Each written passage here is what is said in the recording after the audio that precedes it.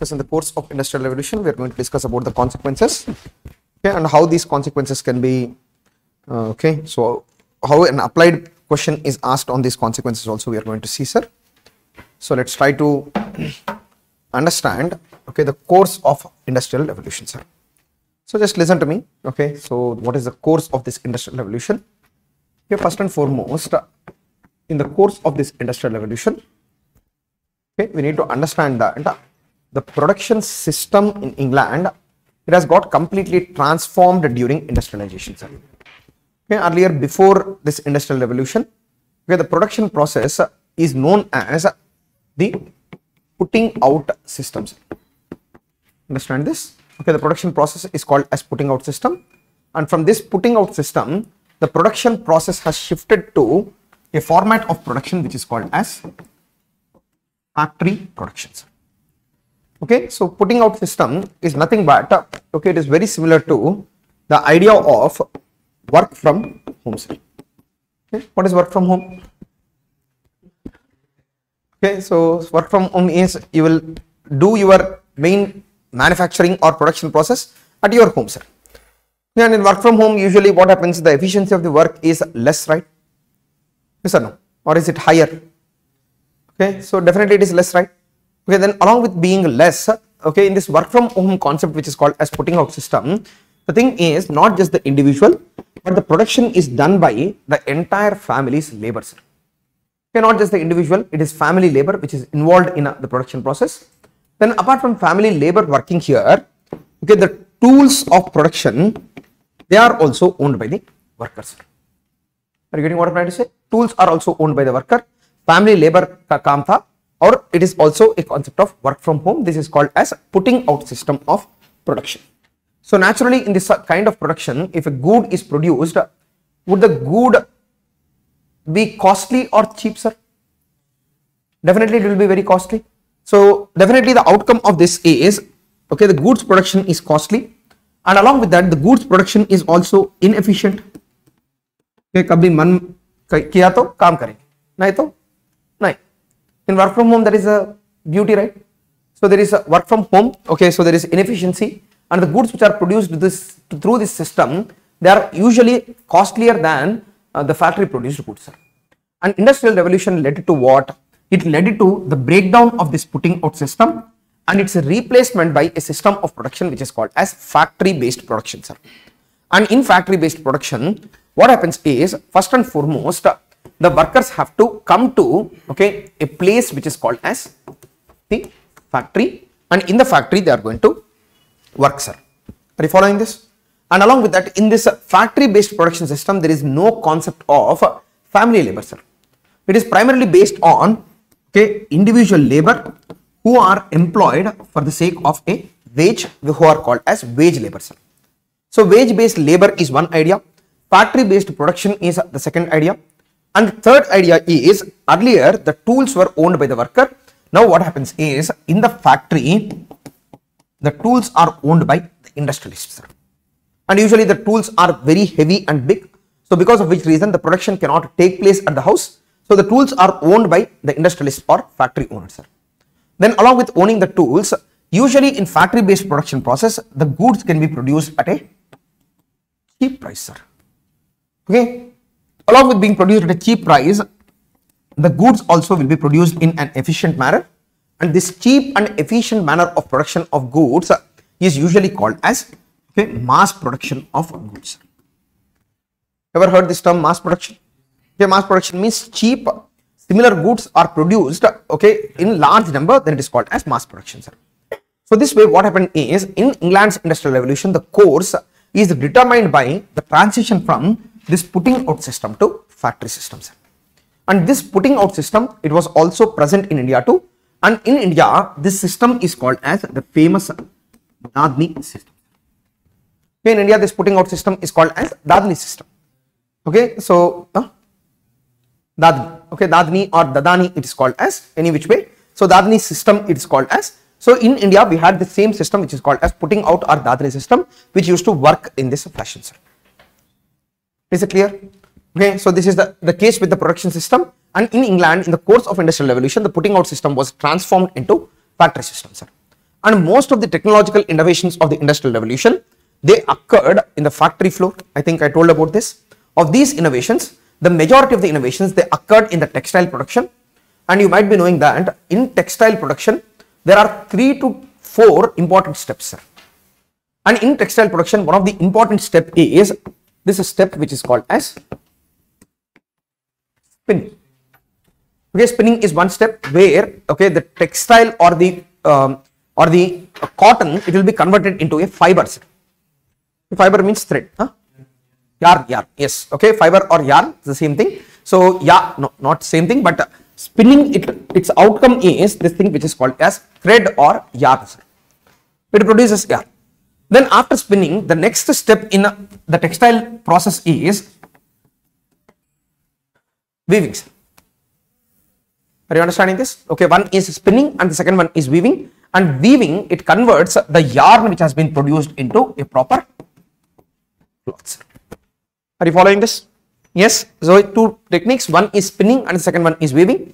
And now in industrial revolution in England, the main innovations, they happened in both spinning and weaving technologies. And the first innovation, okay, it is known as flying shuttle. It is known as flying shuttle. Earlier in England, in order to produce a textile, 2 people were required.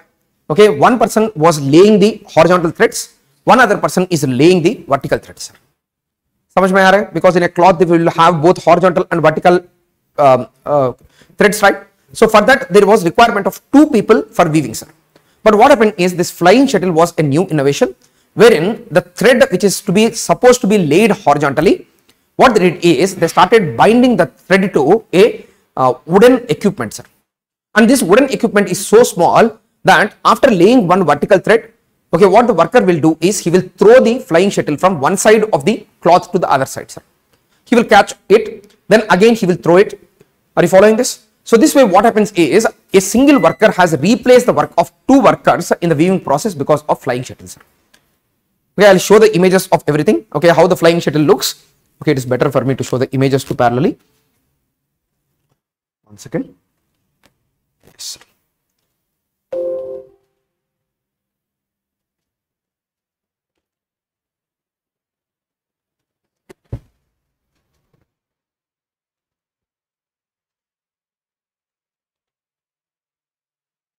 Okay, this is how flying shuttle looks like.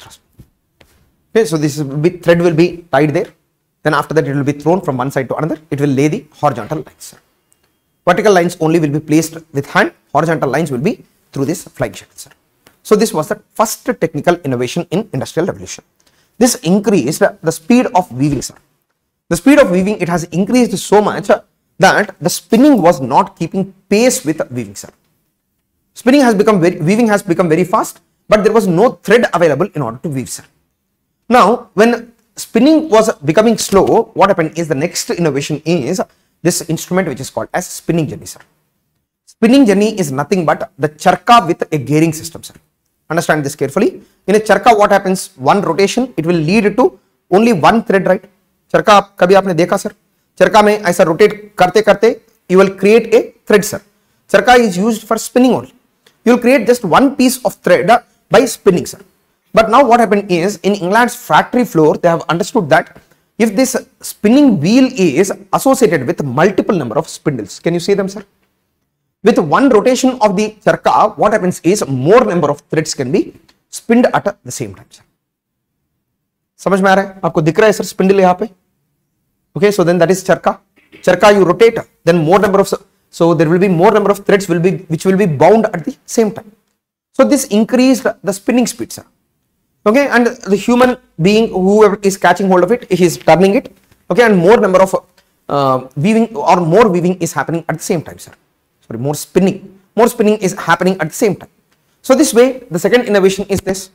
Then after that, what happened is, okay, one person, rather than using human labor, he felt that it would be better to automate this process. And in order to automate this process, what he did is he built his factory very nearby to a river, sir. And in the river, he placed one turbine. And this turbine, it will be turning because of the water flow. And the turning of the turbine, it will turn the wheel of the spinning wheel. It will be attached from outside to inside. As the turbine rotates in the water, the same way the spinning wheel also will rotate, and this will remove the need for human being here. Yes. So, and this equipment is called as water frame, sir, and water frame attaches the spinning wheel to a turbine which is rolling in water, sir. And this has in fact further speeded up the spinning process. Are you understanding this? So this way the factories were all being built on the river banks, where there was without any human help, human beings will only inspect, sir. The entire physical work will be done by the river, sir. Yes, it was Jugaad. No factory, okay, no factory, sorry, no university, no technological innovation, sir. It was a complete Jugaad, sir. Then after that, what happened is, one fine gentleman, what he did is, he understood that steam also has an energy of its own, sir. Here one person, he understood that steam has energy of its own, and this person, okay, so his name is James Stephenson, sir.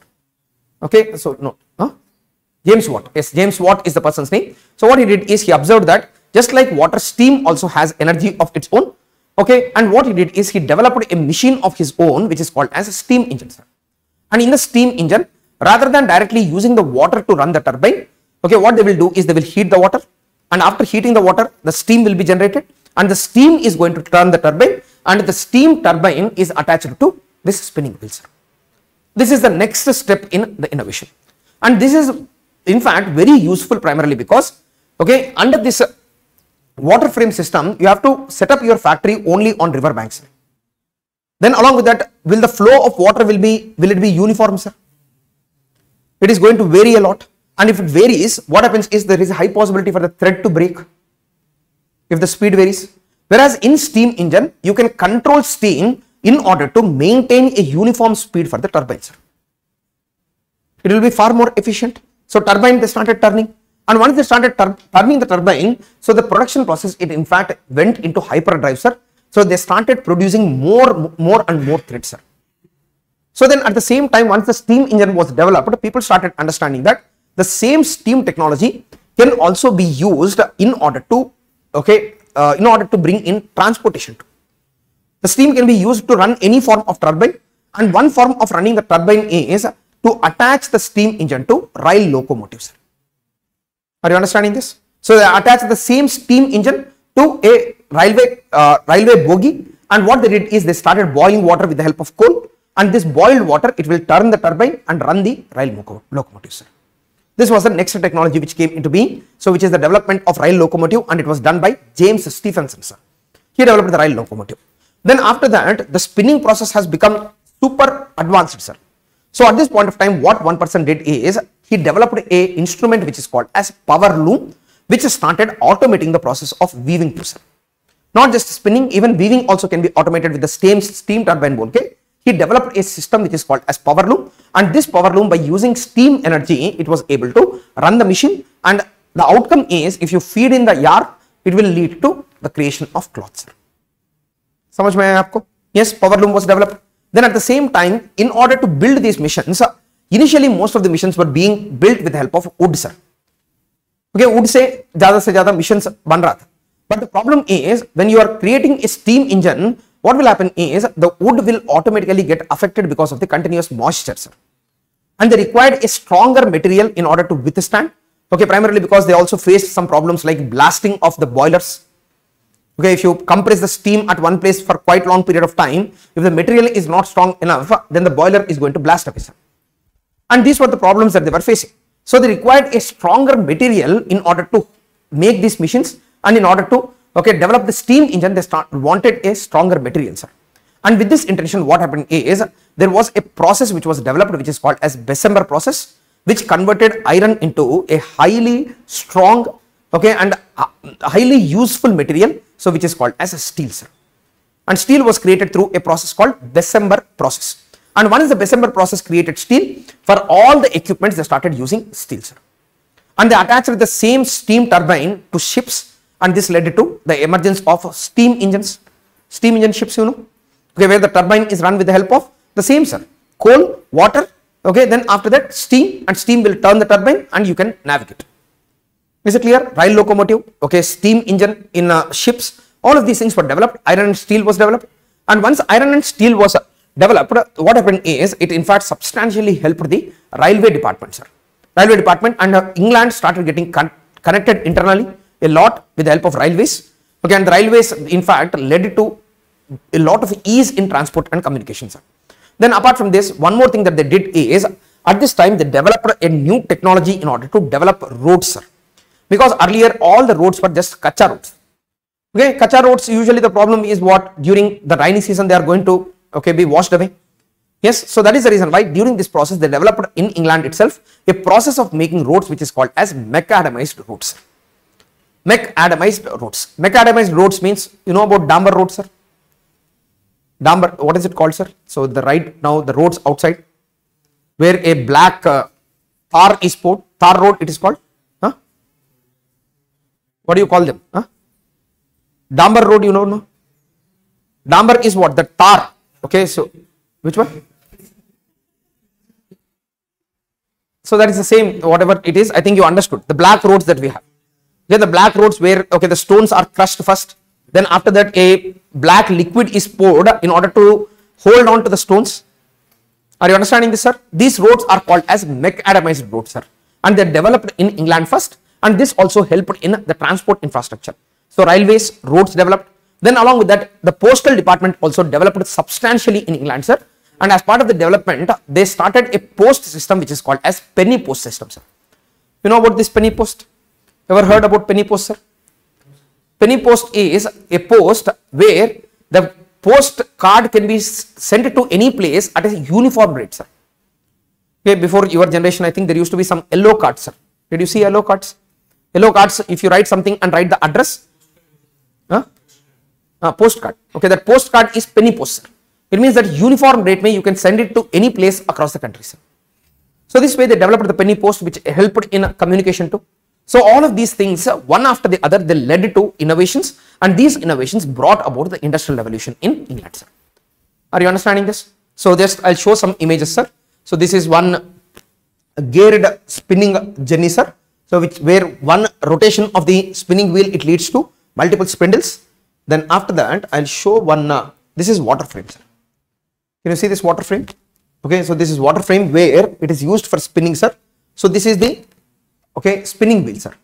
So here on top with the gear, it will be attached to a water turbine which will be placed inside a river, sir. The river will turn the water turbine and it in turn turns this wheel and it leads to spinning, sir. समझ में आया आपको? Yes. So then after this, this is power loom, sir. Okay, the working of power loom is a little more complicated. It is little technical. We need not know about it, but this is how power loom looks like, sir. So weaving is done in an automatic fashion by connecting this. Okay, so can you see that these are not threads, sir. Okay, this is leave it be. This is power loom, sir. Then after power loom, okay, one more is this is the first steam engine, sir. James Watt steam engine. Okay, so steam engine mein, so this is the place. This is the boiling can where the water is boiled, and this will create steam. And the steam will turn the turbines. Are you getting this? Okay, so this is James Watt's steam engine. Then after James Watt's steam engine, the next one is Crompton's mule, sir. Mule is nothing but attaching the steam engine to the spinning wheel is called as mule. Are you understanding this? So then after this, the next, so these are the main innovations, sir. So this way, the course of industrial revolution, it is based on the transition from putting out system to factory system. And it is also associated with numerous new technologies, sir. समझ में आया आपको? Yes. Now, okay, what happened is England underwent a thoroughgoing process of industrialization, sir. And between 1760 to 1840, they underwent a thorough process of industrialization. And what is the outcome of industrialization? You try to guess, sir. What will happen when this kind of industries were developed? Okay, so first let's discuss about the positive impact, sir. Then we will come to the negative. First and foremost, it will lead to higher production. And because of mass production of goods, what happens is overall the material prosperity of people will increase. When you have very high production, okay, then automatically the prices of the products are going to come down, sir. And this leads to material prosperity. This is the first and foremost thing, sir. It led to substantial material prosperity primarily because the factory produced goods are much cheaper than the goods which are produced in the house, sir. Or handicraft goods say always the machine made goods are cheaper. Is it not true? Is it true or not? Usually the handicrafts are costlier than the machine made goods, right? Yes. So this way the material prosperity of the entire society increased. Then apart from that, any other positive outcome? Okay, so second one is it led to employment in new sectors of economy. Okay, it led to employment. Okay, new jobs have been created in urban areas. Employment it has led to. Then apart from that, cheap cost of so that is material prosperity. I told about there. Okay, cheap commodities. Okay, commodities will become cheap because of mass production of goods, sir. Then, okay, one more important outcome is significant development in transport and communication, railways. Yes. So then, apart from that, which one, sir? So in fact, this led to substantial saving of time of people. Okay, a new leisurely time it has been created. Leisure has become a common thing because you need not produce everything that you need. Okay, the factory is going to do it for you. So this led to leisure in life. Okay, then apart from leisure, sir, in fact, industrial revolution converted England as a global superpower, sir. Is it true or not? England became a global superpower because primarily because of industrialization, sir. It was able to win in wars against Napoleon Bonaparte. Yes, so and it got converted into a global superpower because of industrialization. Yes, then uske saath mein what else is there, sir? Is there any other positive outcome? I think we have covered most of the issues, right? Yes, so we covered most of the issues. Definitely it increased, okay, the material prosperity of people, and it played a very important role in decreasing absolute poverty in society, sir. This is also important. Absolute poverty in society, it has come down because of industrialization. Are you following this? Absolute poverty, how will it come down, sir? Basic needs will be fulfilled because all of them are being mass produced. They will be fulfilled easily. So the idea is it was able to reduce absolute poverty in society, sir. Now, apart from these positive consequences, industrial revolution, yes, sir. Reduced. So it was able to, in fact, liberate human beings from physical labor, and from physical labor people started focusing more on intellectual labor, innovation, intellectual labor. They were given more significance than physical labor. So this way industrial revolution definitely has some positive outcomes of its own, sir. But at the same time, the same industrial revolution, it also has numerous negative consequences. What negative consequences he told about?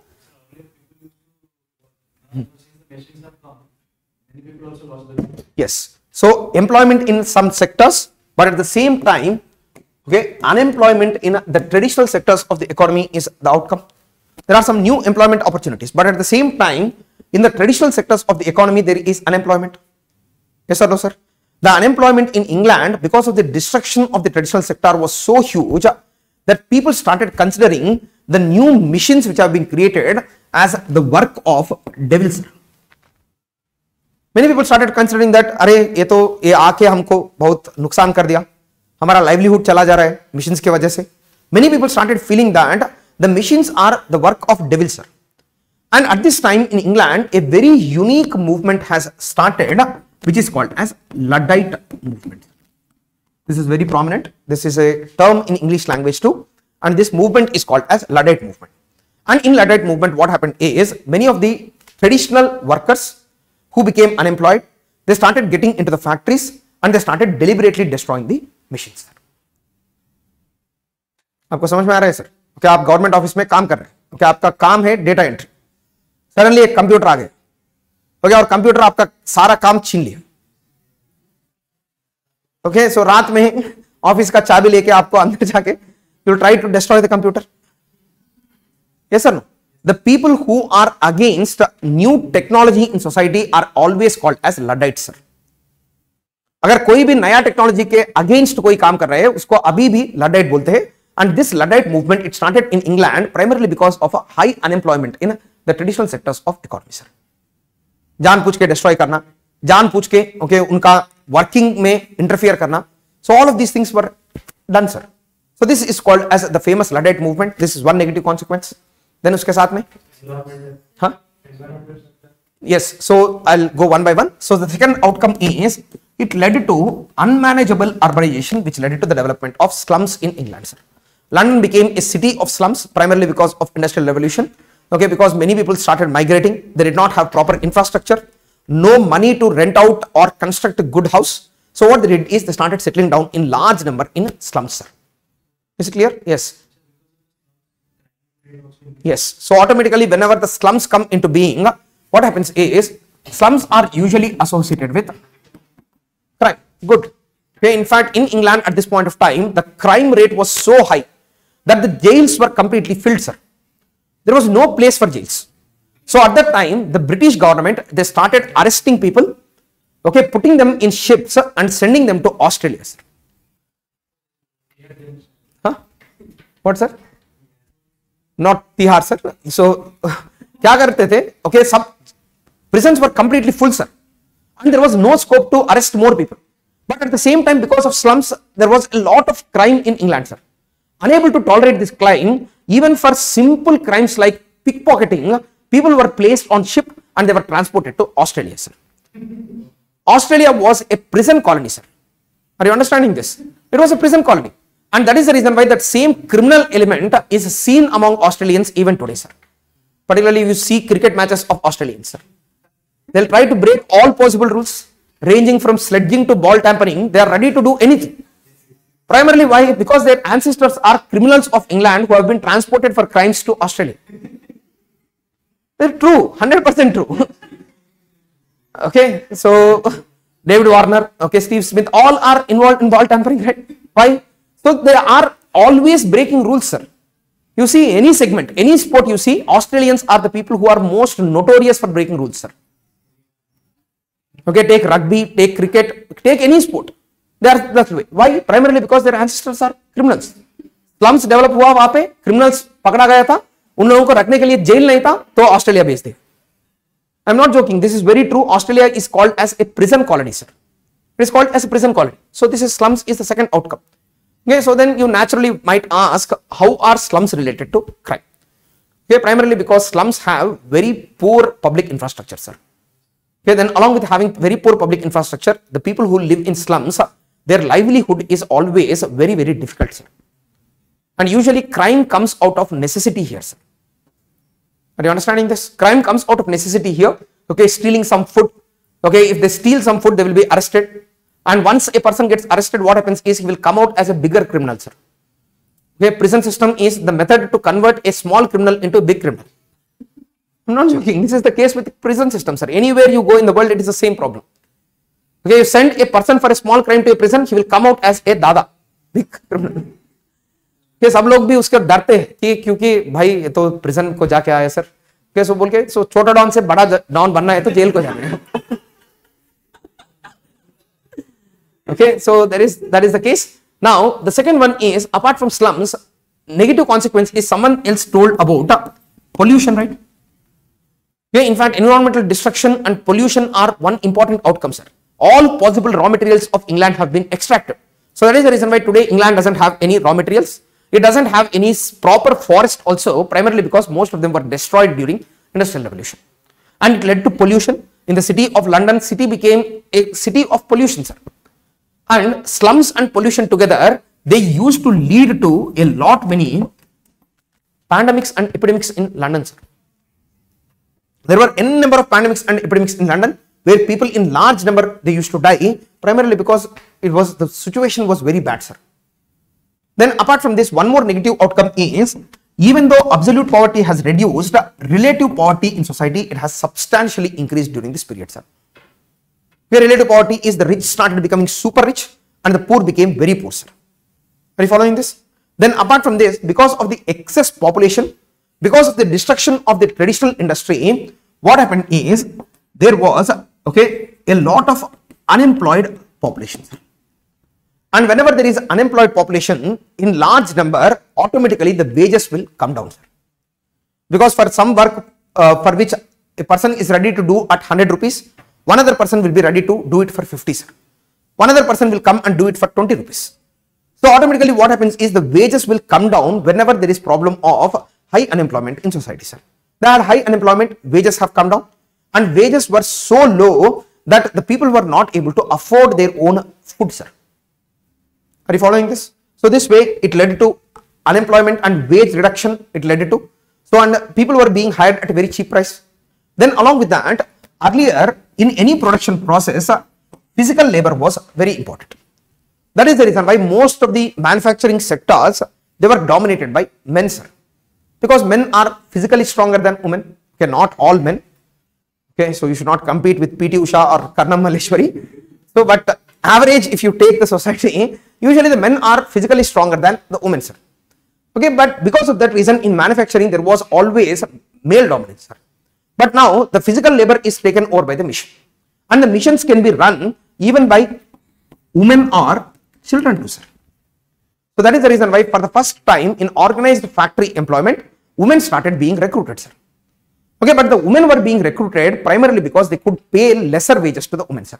On an average in industrialized England, the women's wage used to be 1/3 that of men's.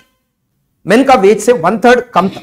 Then along with that, they started recruiting children in large numbers, sir. And in fact, there were many instances where 6 to 8 years children were hired and they were forced to work for 18 hours in the factory, sir. Okay, 18 hours, you can't study. Okay, they had to stand up and work. 6 to 8 years children.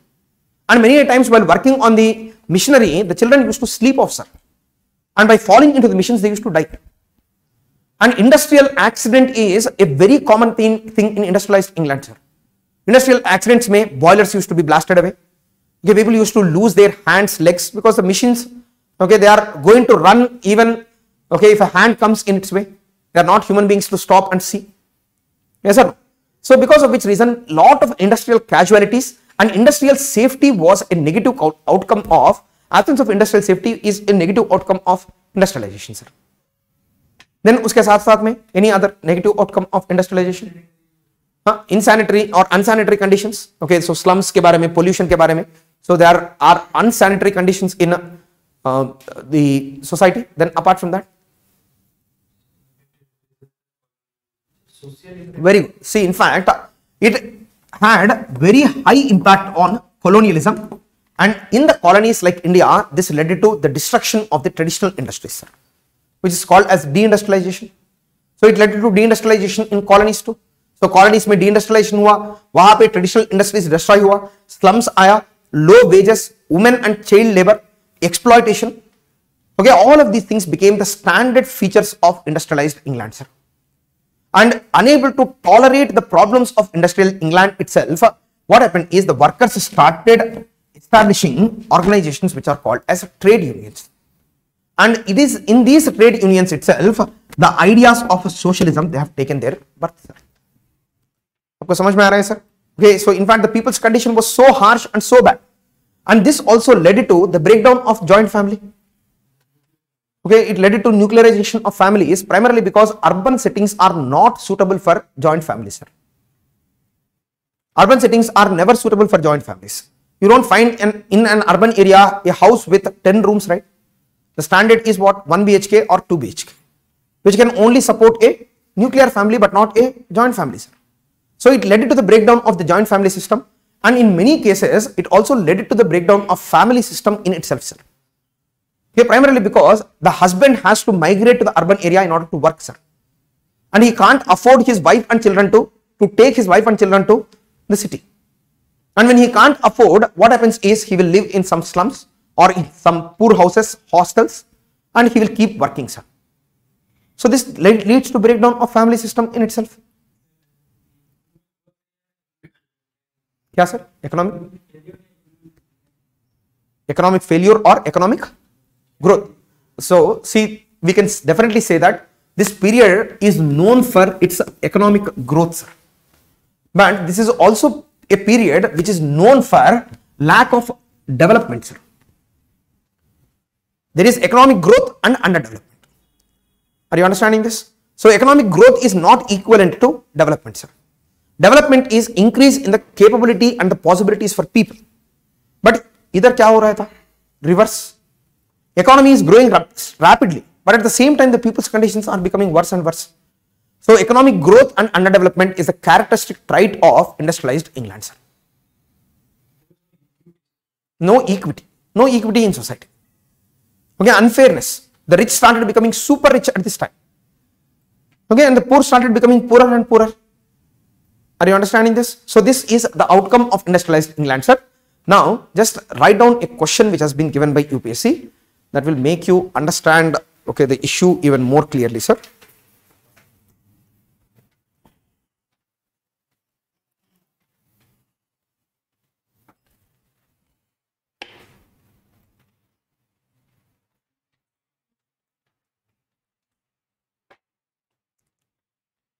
One second, I'll dictate the question. Why did the Industrial Revolution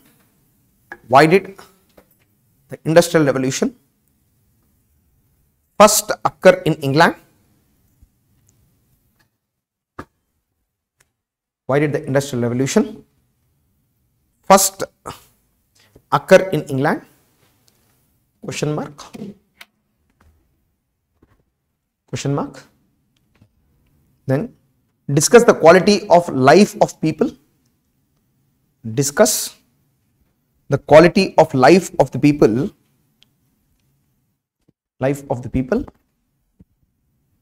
There. Discuss the quality of the life of the people there during industrialization. Full stop.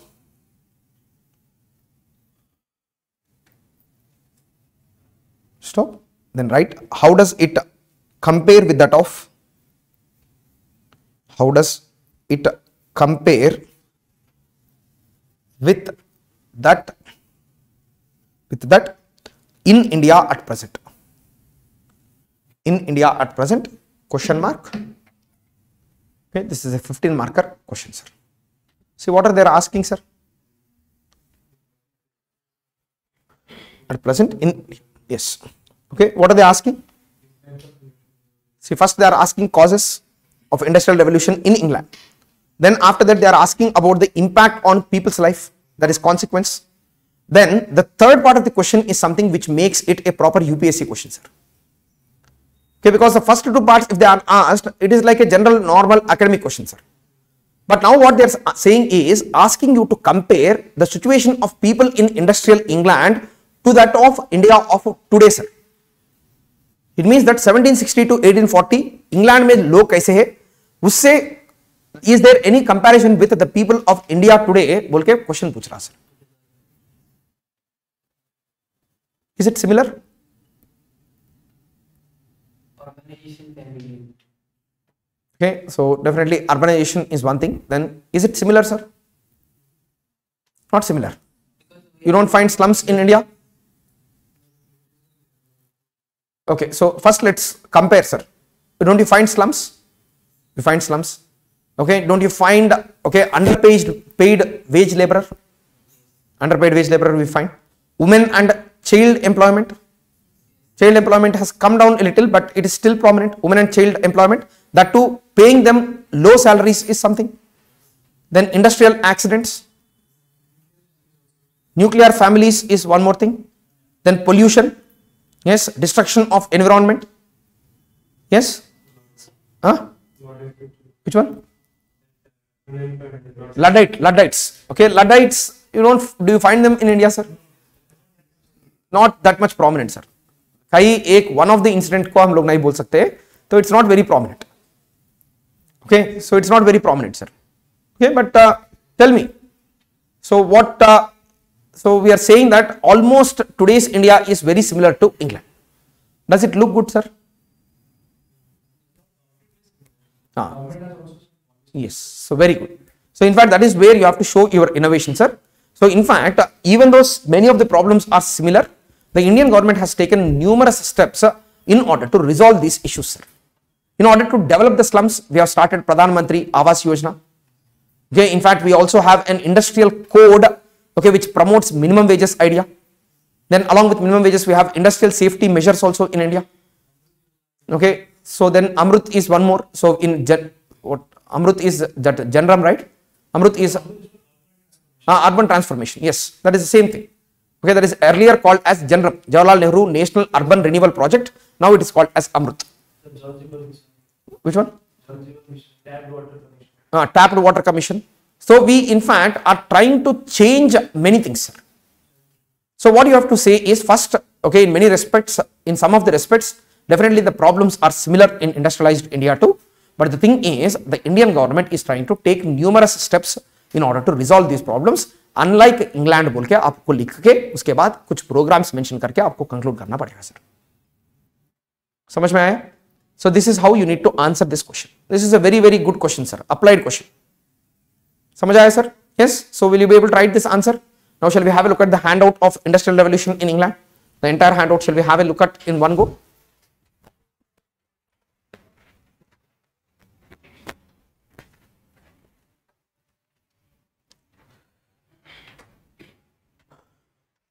Yes sir. Industrial revolution. Industrial revolution is a historic period in England's history between 1760 to 1840 when power driven machines replaced human and animal power in production, and in new technology advancements took place in textile production, iron and steel production, transportation sector, which led to mass production of goods sir. This definition as is you have to write in your introduction sir. You following this? This is a good definition, easy to understand, easy to remember too sir. Yes. So then after that, reason for industrial revolution in England. First look at these reasons. You have to mark E, S or P sir. E means economic reasons. Economic reason is agriculture and commercial revolution is an economic factor. Please mark E there. One के बगल में E लिख लीजिए. Economic factor. Which occurred in England provided basis for industrial revolution by providing capital, agriculture surplus and labor. मैंने बोला था ना इस तीनों चीज के बारे में. Yes. So there you write sir, providing capital for middle classes you write. Providing capital for middle classes. Okay, commercial revolution, it occurred from 1450 to 17th century. Okay, in England. Then agricultural revolution occurred. Crop rotation led to surplus in agriculture by 1850. समझ में आया sir? So उसके बगल में लिख लीजिए. This led to urbanization. This led to urbanization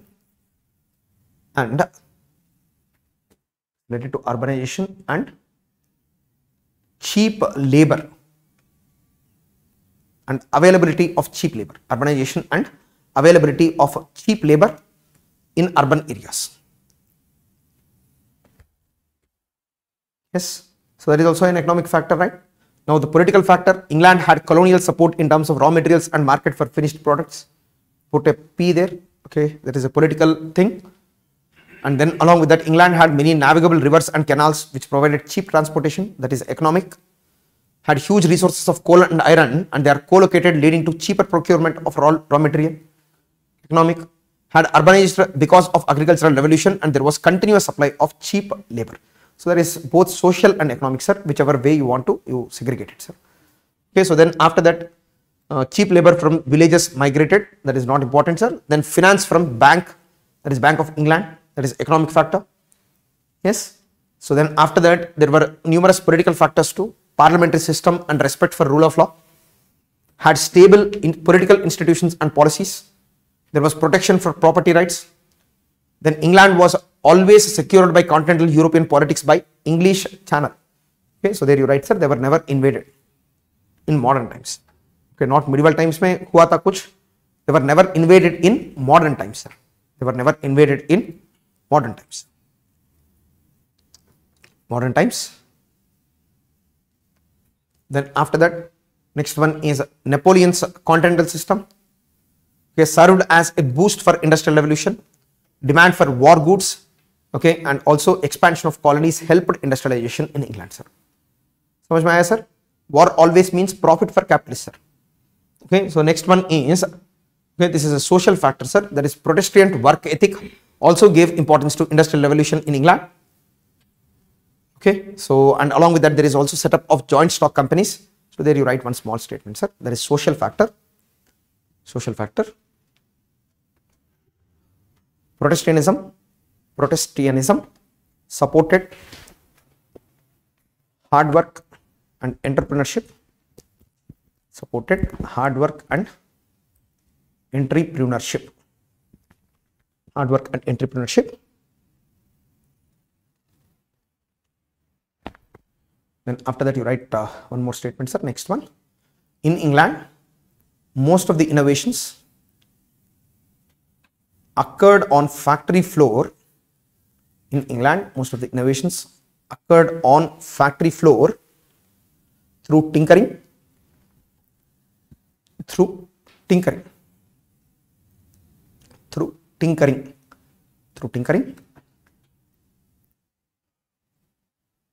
and IR is not university led. IR means industrial revolution is not university led.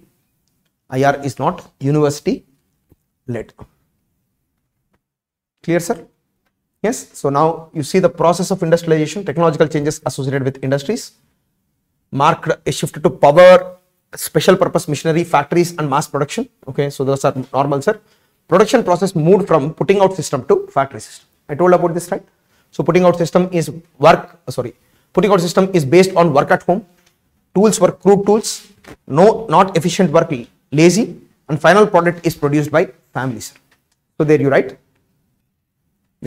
costly and inefficient goods.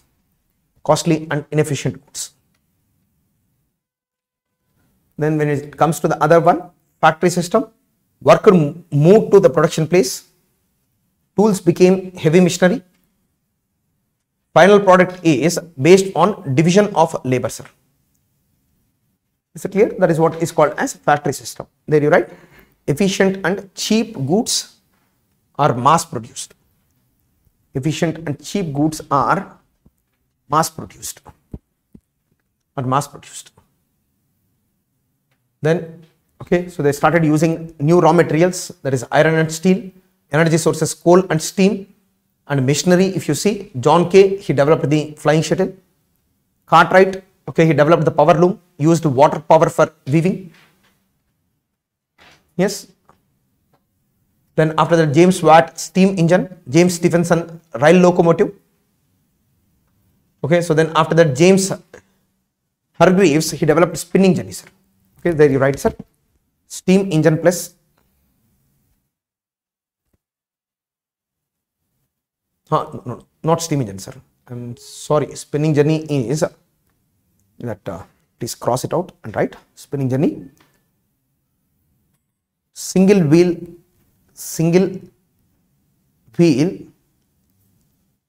multiple spindle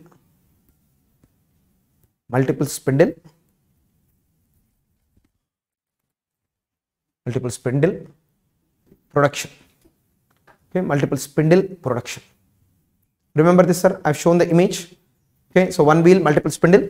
Then after that, Richard Arkwright used water frame, sir. There you write attached water turbine to spinning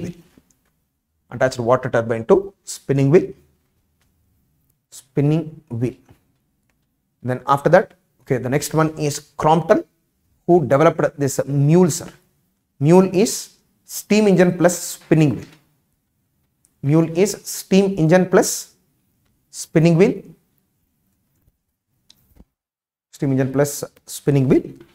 Then production of iron and steel occurred through Bessemer process, development of railways, canal and macadamized routes. Yes. Now the consequences of industrial revolution are given, sir. The first consequence is population explosion, sir. The population explosion is one outcome of industrial revolution, sir. I forgot to tell about this. So advancements in technology and better agricultural production led to better medical facilities and greater employment, which led to population explosion. Clear, sir? Whenever any industrialization happens, it will lead to most likely population explosion, sir. Are you following this? So one outcome is population explosion. Then, so whether it is positive or negative is left to your discretion, sir.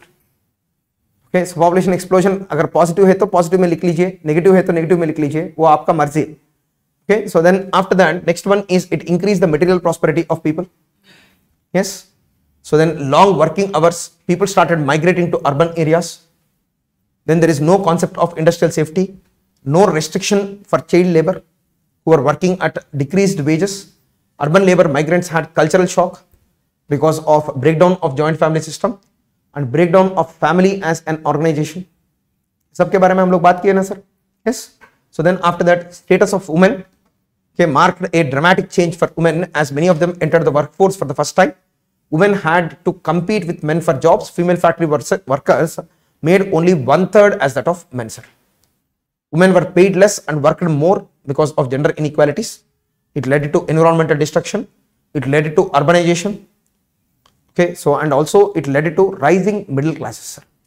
Okay, so rising middle classes because more number of middle classes entered into the industrial economy as technicians, sir. Skilled labor are middle class. Okay, semi-skilled and unskilled labor are workers, sir.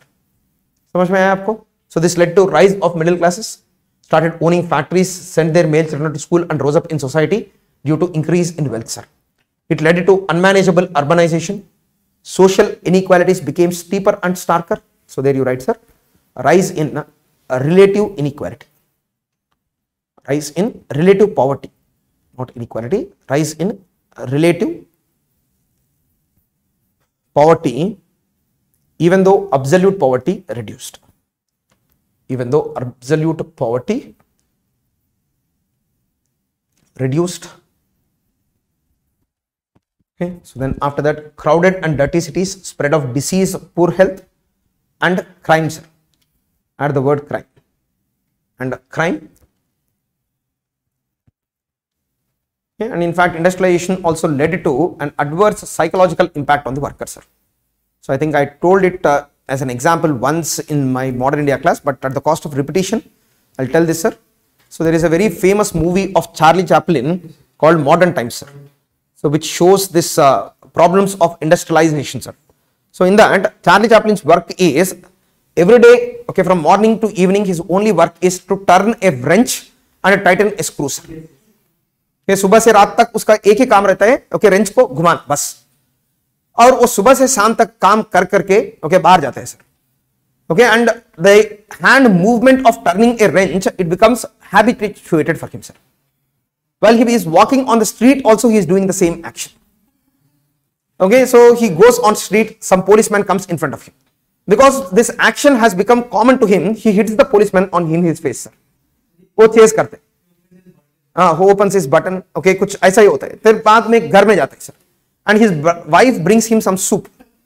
So because of this action, he throws the soup on his wife. उसके बाद भी वो मार खाता है, sir. So this way, what happens is in industrialization, the work that a worker does is repetitive and uncreative work, sir.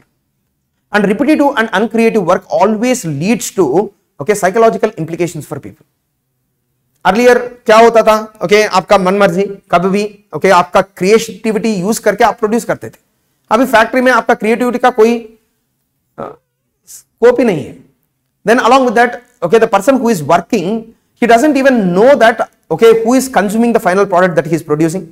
उसका work का meaning नहीं रहेगा, sir. Except for money, there will be no other positive outcome of work. But usually, work should not only be monetarily rewarding, sir. It is also should be intellectually stimulating. It should be creative. Only then people will have peace in life, sir. Yes. Yes, yes, yes. So worker is alienated from the Production process. Yes. Yes, yes. Okay, alienation from production process or product. The worker never knows that what is the outcome of his work. And apart from that, he does the same work repeatedly. Okay, uncreatively he does the work. So this leads to adverse psychological implications, sir. Yes. So today you go and ask any software engineer, they will tell about this. I'm not joking. Most of the software engineers, they face the same problems of work-related anxiety, not knowing that who is going to use their final product.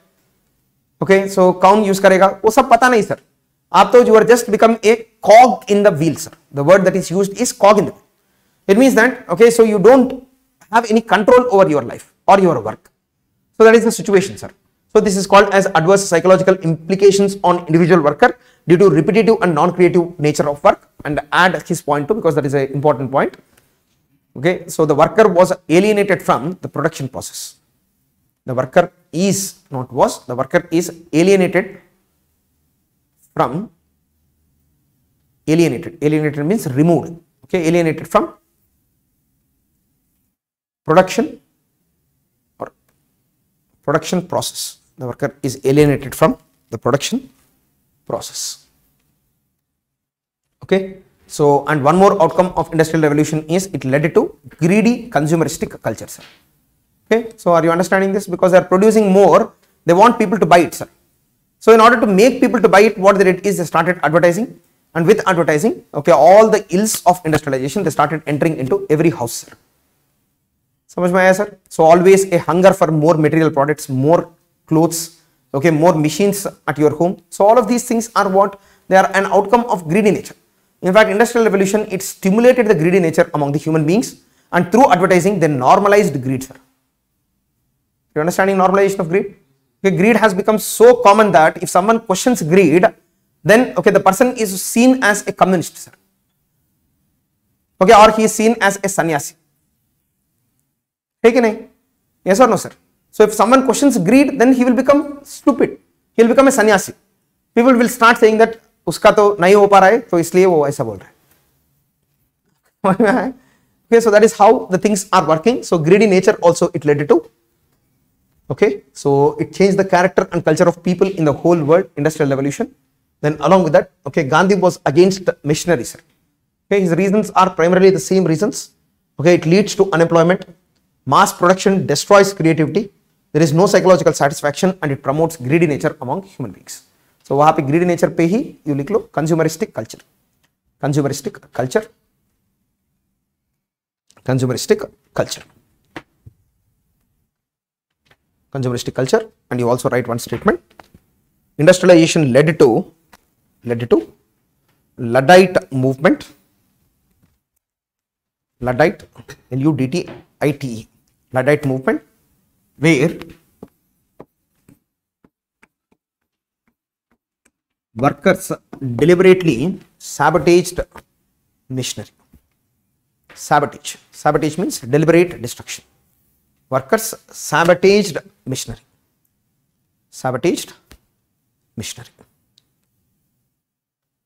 ठीक है sir. Okay, कल भी मैंने 2 question दिया था, आज भी already 2 question हो गए ना. Yes, so I'll give more questions through. Just listen to me. The next topic. So because of the ills of industrial revolution, okay, so because of the negative consequences of industrial revolution, so what happened is there emerged a new ideology which is called as socialism. Did you understand the link between these topics, sir? See, my course is planned in such a fashion that step by step you will be able to understand and you will be able to appreciate the links between various things, sir. Okay, so next topic is socialism, and socialism is an ideology. So see this, sir. Unlike capitalism, capitalism is primarily an economic ideology, sir. Whereas socialism is a politico-economic ideology, sir. It is a politico-economic ideology and it's economics. Okay, so you have the handout called socialism. Okay, वो निकाल लीजिए. So that is the fourth handout. Fourth handout is socialism. Listen to me carefully, sir. सुन लीजिए. Socialism is an ideology. Okay. So if you want to take it out, please take it out first. Then after that, listen. I will adjust. That would be better. Okay, rather than.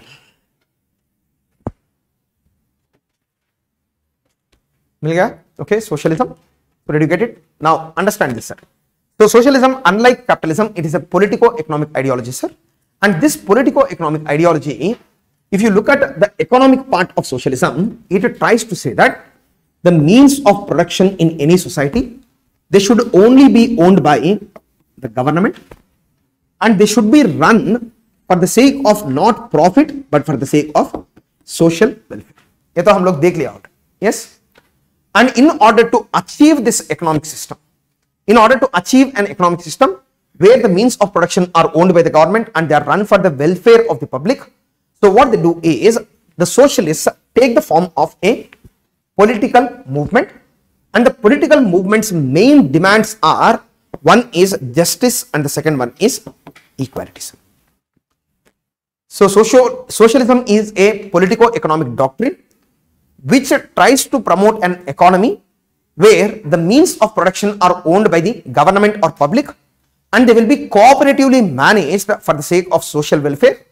And in order to achieve this economic system, they take the form of a political movement with justice and equality as the core principles. बड़ा हो गया क्या definition? Yes. So Try to understand it logically, sir. So apart from being an economic system, it is also a political ideology, and the political ideology tries to promote justice and equality. And in order to achieve these things, we need an economic system where the means of production are owned by the government, and the means of production will be worked for the sake of social welfare.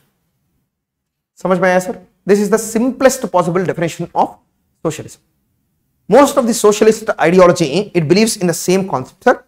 But the thing is, in order to, because for socialism, society and social equality are the most important ideas, sir. And in order to achieve social equality or justice in society, socialism, it proposes 3 different methods, sir. There are 3 different methods in order to achieve socialism, or in order to achieve social equality and justice. There are 3 different methods, sir. One method is, the first and foremost one, a system which is called as voluntary socialism, sir. Okay, voluntary socialism is the first system, and in this voluntary socialism, the capitalists, by looking at the condition of the workers, okay, and the issues they are facing, the capitalists should have a change of heart, and they should start paying better wages to the workers, and they should start improving the conditions of workers by constructing for them houses, hospitals, so that the workers' condition will improve. That is the idea of voluntary socialism, sir. समझ में आया आपको? In voluntary socialism, the main work is done by not the workers, sir. In voluntary socialism, the main change should happen in the minds of capitalists. We are looking at the harsh conditions of the workers. They should change their heart, and they have to pay them better wages, and they have to give them all possible facilities so that they can live a dignified and decent enough life, sir. Is it clear? And in this, it focuses only on the capitalists, and it asks the capitalists to change their hearts. Okay, so try attempting this thing, sir, at any time. Okay, let's suppose you think that someone is exploiting. Okay, let's give an example. Let's suppose you are staying in a rented house in Bhubaneswar. Okay, rented house में आप रह रहे, okay, आपका owner आपसे okay बहुत ज़्यादा rent ले रहा है, आप तो बैचलर है, बैचलर बोल के और 5,000 ज़्यादा लगा दिया आपने. Okay, usually it is 10,000, but because you are a bachelor, it is 15,000, and you are preparing for UPSC, no income, okay, only expenditure. Yes, so this is your situation. Okay उसका तो क्या है, पैसा चाहिए, तो आप उसके पास जाके, सर जी ओके आप देख लीजिए मेरा सिचुएशन बहुत कठिन है, ओके सो मैं तो दिन रात पढ़ रहा हूँ, ओके और उसके साथ साथ में मेरा यूपीएससी का तैयारी भी चल रहा है, सो प्लीज आप थोड़ा मान के ओके हमारा रेंट बहुत कम करके, मैं तो 7,000 से 1 रुपए भी ज्यादा नहीं दे पाऊंगा बोल के आप जाके उससे रिक्वेस्ट कर लीजिए sir. Next day you come to class, okay by the time you go home your luggage will be on the street.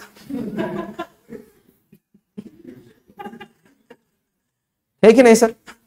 Most likely it would be the case. Will any person who is getting profited from you, will he change his heart, sir? Most probably it is not going to happen. Only some exceptional individuals, they might change their heart, sir. Okay, just like the Tatas, you might be knowing about the Tatas. Tata's worker policy is very good, sir. It is very fair.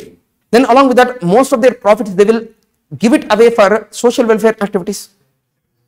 Social service के लिए बहुत सारा उसका पैसा वो लोग दे देंगे, sir. Can you say, tell the same thing about the Ambanis, sir? They will extract, okay, as much as you can squeeze from a lemon and a little bit more. Okay, that is their idea, sir. Okay, उसका पास काम करने के बाद आपको कोई भी अच्छा आदमी लगेगा, sir. So that is how they will extract it. So it means that only some exceptional capitalists, they will believe in the idea of voluntary socialism, and they will work for the welfare of the workers, sir. That too, if they start working for the welfare of the workers, understand this carefully, sir, automatically their production costs will increase. Will they not increase, sir? Production cost, worker को आप ज़्यादा wage दिया तो production cost will increase. And once the production cost increases, the prices of the product also will increase. And your product will become uncompetitive in the market. Yes or no? Once your product becomes uncompetitive in the market, people will not look at whether the production is ethical or unethical, sir. They will only look at the price of the product and then they will buy, sir. Hey, okay, you go to a supermarket, okay, you have a product at 150 rupees, one more product, the same product at 100 rupees, sir. On the product which is named as 150 rupees, it is written that, okay, in the production of this material, we have not hurt the interest of the worker, We paid them fair wages. Okay, then along with that we also did not affect the environment. बोल के ये सब लिख के 150 rupees का price tag लगा तो आपको क्या आएगा सर मन में? Okay, वो सब करने से मेरे को क्या फायदा? मुझे तो 100 रुपए में मिल रहा है. So I'll buy the product which is at 100 rupees only. Nowadays, a culture is changing somewhat towards organic products. Some people are buying, that too only the rich people, which can afford to choose, sir. Poor people then don't have any choice. They have to buy the cheapest product only. So that way, what happens is, it will lead to the increase in the production costs too. And once the production costs increase, automatically the industries which follow this form of voluntary socialism, they are going to fail, sir. And it is very, very clear, okay, primarily because there was one person in England by the name of Robert Owen, sir. Owen Industries bolke, they had a very big factory, textile industry of their own. Where his father, by working very hard, okay, by exploiting a lot many workers, he has established a huge factory. और इस आदमी आया, and this person, he was having this voluntary socialistic ideology, sir. So उसने क्या किया? He started increasing the wages of the workers, started paying for the education of the children of workers. He started constructing houses for them. All of these made woven textiles cost increase substantially, sir. So by the time of his death, he became an absolute pauper. His industry was shut down. He lost all his money, sir. Are you following this? So this is what is called as voluntary socialism. And here, the most important role is given to, okay, so it is also called as an emotional model, sir. Because of your kind-heartedness only you are doing all these things, right? This is called as emotional socialism, voluntary socialism, and one more term which is associated with this is a socialism which is called as utopian socialism. Okay, there are multiple names, sir. And the same socialism in India, it is called as, what is it called, sir? Gandhian socialism. In India, it is called as Gandhian socialism, sir. Gandhian socialism is this only, that the capitalist should change his heart and he should consider the workers as trusteeship. That is what is voluntary socialism. Every socialist ideology, it has its impact on India, sir. And in India, it is called as Gandhian socialist model. Then apart from Gandhian socialism, the second kind of socialism is a kind of socialism which is called as scientific socialism. This scientific socialism also has one more name to it, which is called as Marxian socialism. And this socialism, it believes that, okay, in fact, voluntary socialism can never become successful. They strongly believe that this is not going to be successful because maybe out of 10,000 industrialists, one industrialist might change. But the rest of them will keep continuing the exploitation of the workers.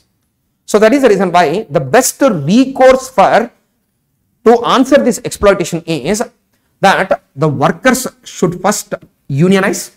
They should create a trade union. Then after creating the trade union, what they have to do is they in large numbers should conduct a strike, and at the end of the strike, they should kill the capitalist. Understand this? Okay, at the end of the strike, anyhow his heart is not changing. So what we will do is we will kill him, make his heart stop working, sir. Simple. Okay, कैसे भी वो सुधर नहीं रहे तो मार लीजिए उसको. Okay, and after killing him, what you are going to do is you are going to submit the industry's control to the government, and the government is going to manage the industry, and after managing the industry, in this management the government will in fact take care of the welfare of the workers. This model, which promotes a enmity between the worker and the capitalist, which calls for the killing of the capitalist, is called as, okay, scientific socialism or Marxian socialism. This is in fact a very, very violent form of socialism. This is violent socialism. And this socialism calls for an end to the capitalist and redistributing the property or giving the control of the property to the government, and the government will manage the industry and work for the workers' welfare, sir. In India, do we have this kind of socialism, sir? Huh? Where? This Marxian socialism, who follows this? Naxals. Okay, the CPI Maoist party, it follows this Marxian socialism. Then apart from this Marxian socialism, there is a third kind of socialism, sir, which is called as, okay, so the last socialism, sir, it has two names to it. One is Fabian socialism, or it is also called as democratic socialism. And this socialism is very unique Primarily because it gives a lot of primacy to democracy. And this socialism is also against violence. It is against all form of violence. But what it does is, it does a very clear-cut class analysis of the society. And according to the class analysis, in any society, the majority of the population will always be lower class. Yes or no? Okay, in any society, usually the majority of the population would be lower class. And when the majority of the population are lower class, in a democratic election, if the lower classes are very conscious about their rights, in democratic election, the leaders of the lower class, they will be elected to power. Sir. Yes. So if the lower classes understand their situation properly, they will elect their own leader to power. And once they elect their leader to power, this leader who is in power, he will use the political power in order to reduce the influence of capitalists.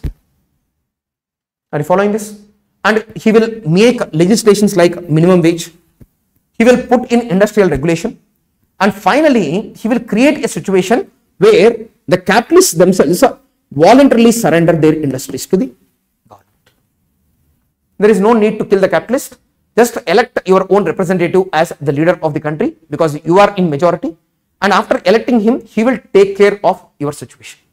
आपको कुछ करना नहीं है. आपको सिर्फ और सिर्फ vote. You have to vote for the leader who is a representative of the lower class interest is the idea here. Are you following this?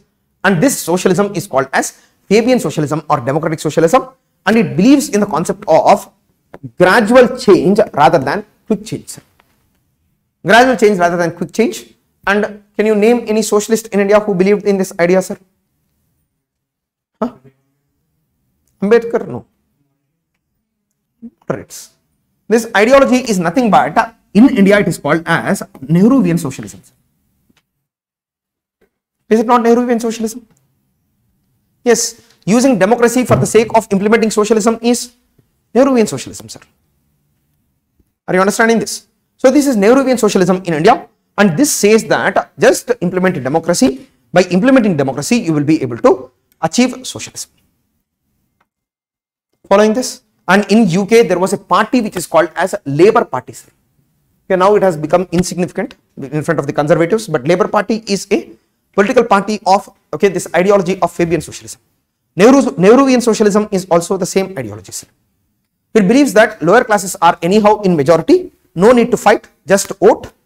Okay, and by voting, elect your socialist representatives to the government, and they will take care and they will regulate capitalism. And finally, they will work for workers' welfare is the idea of Fabian socialism. Okay? First one is just plead to the capitalist, please change your heart. Second one is kill the capitalist. Third one is capture political power, and through political power, regulate capitalists and make him work for the welfare of the people, sir. Samajh mein aa raha hai, sir? These are the three different forms of socialism, sir.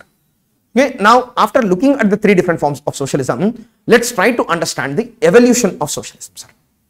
Understand this carefully. So evolution of socialism, and in fact, most of the socialist ideas are primarily part of all the religions of the world, sir. Is it not true? Most of the religions of the world, what they try to promote, sir? They try to promote social welfare.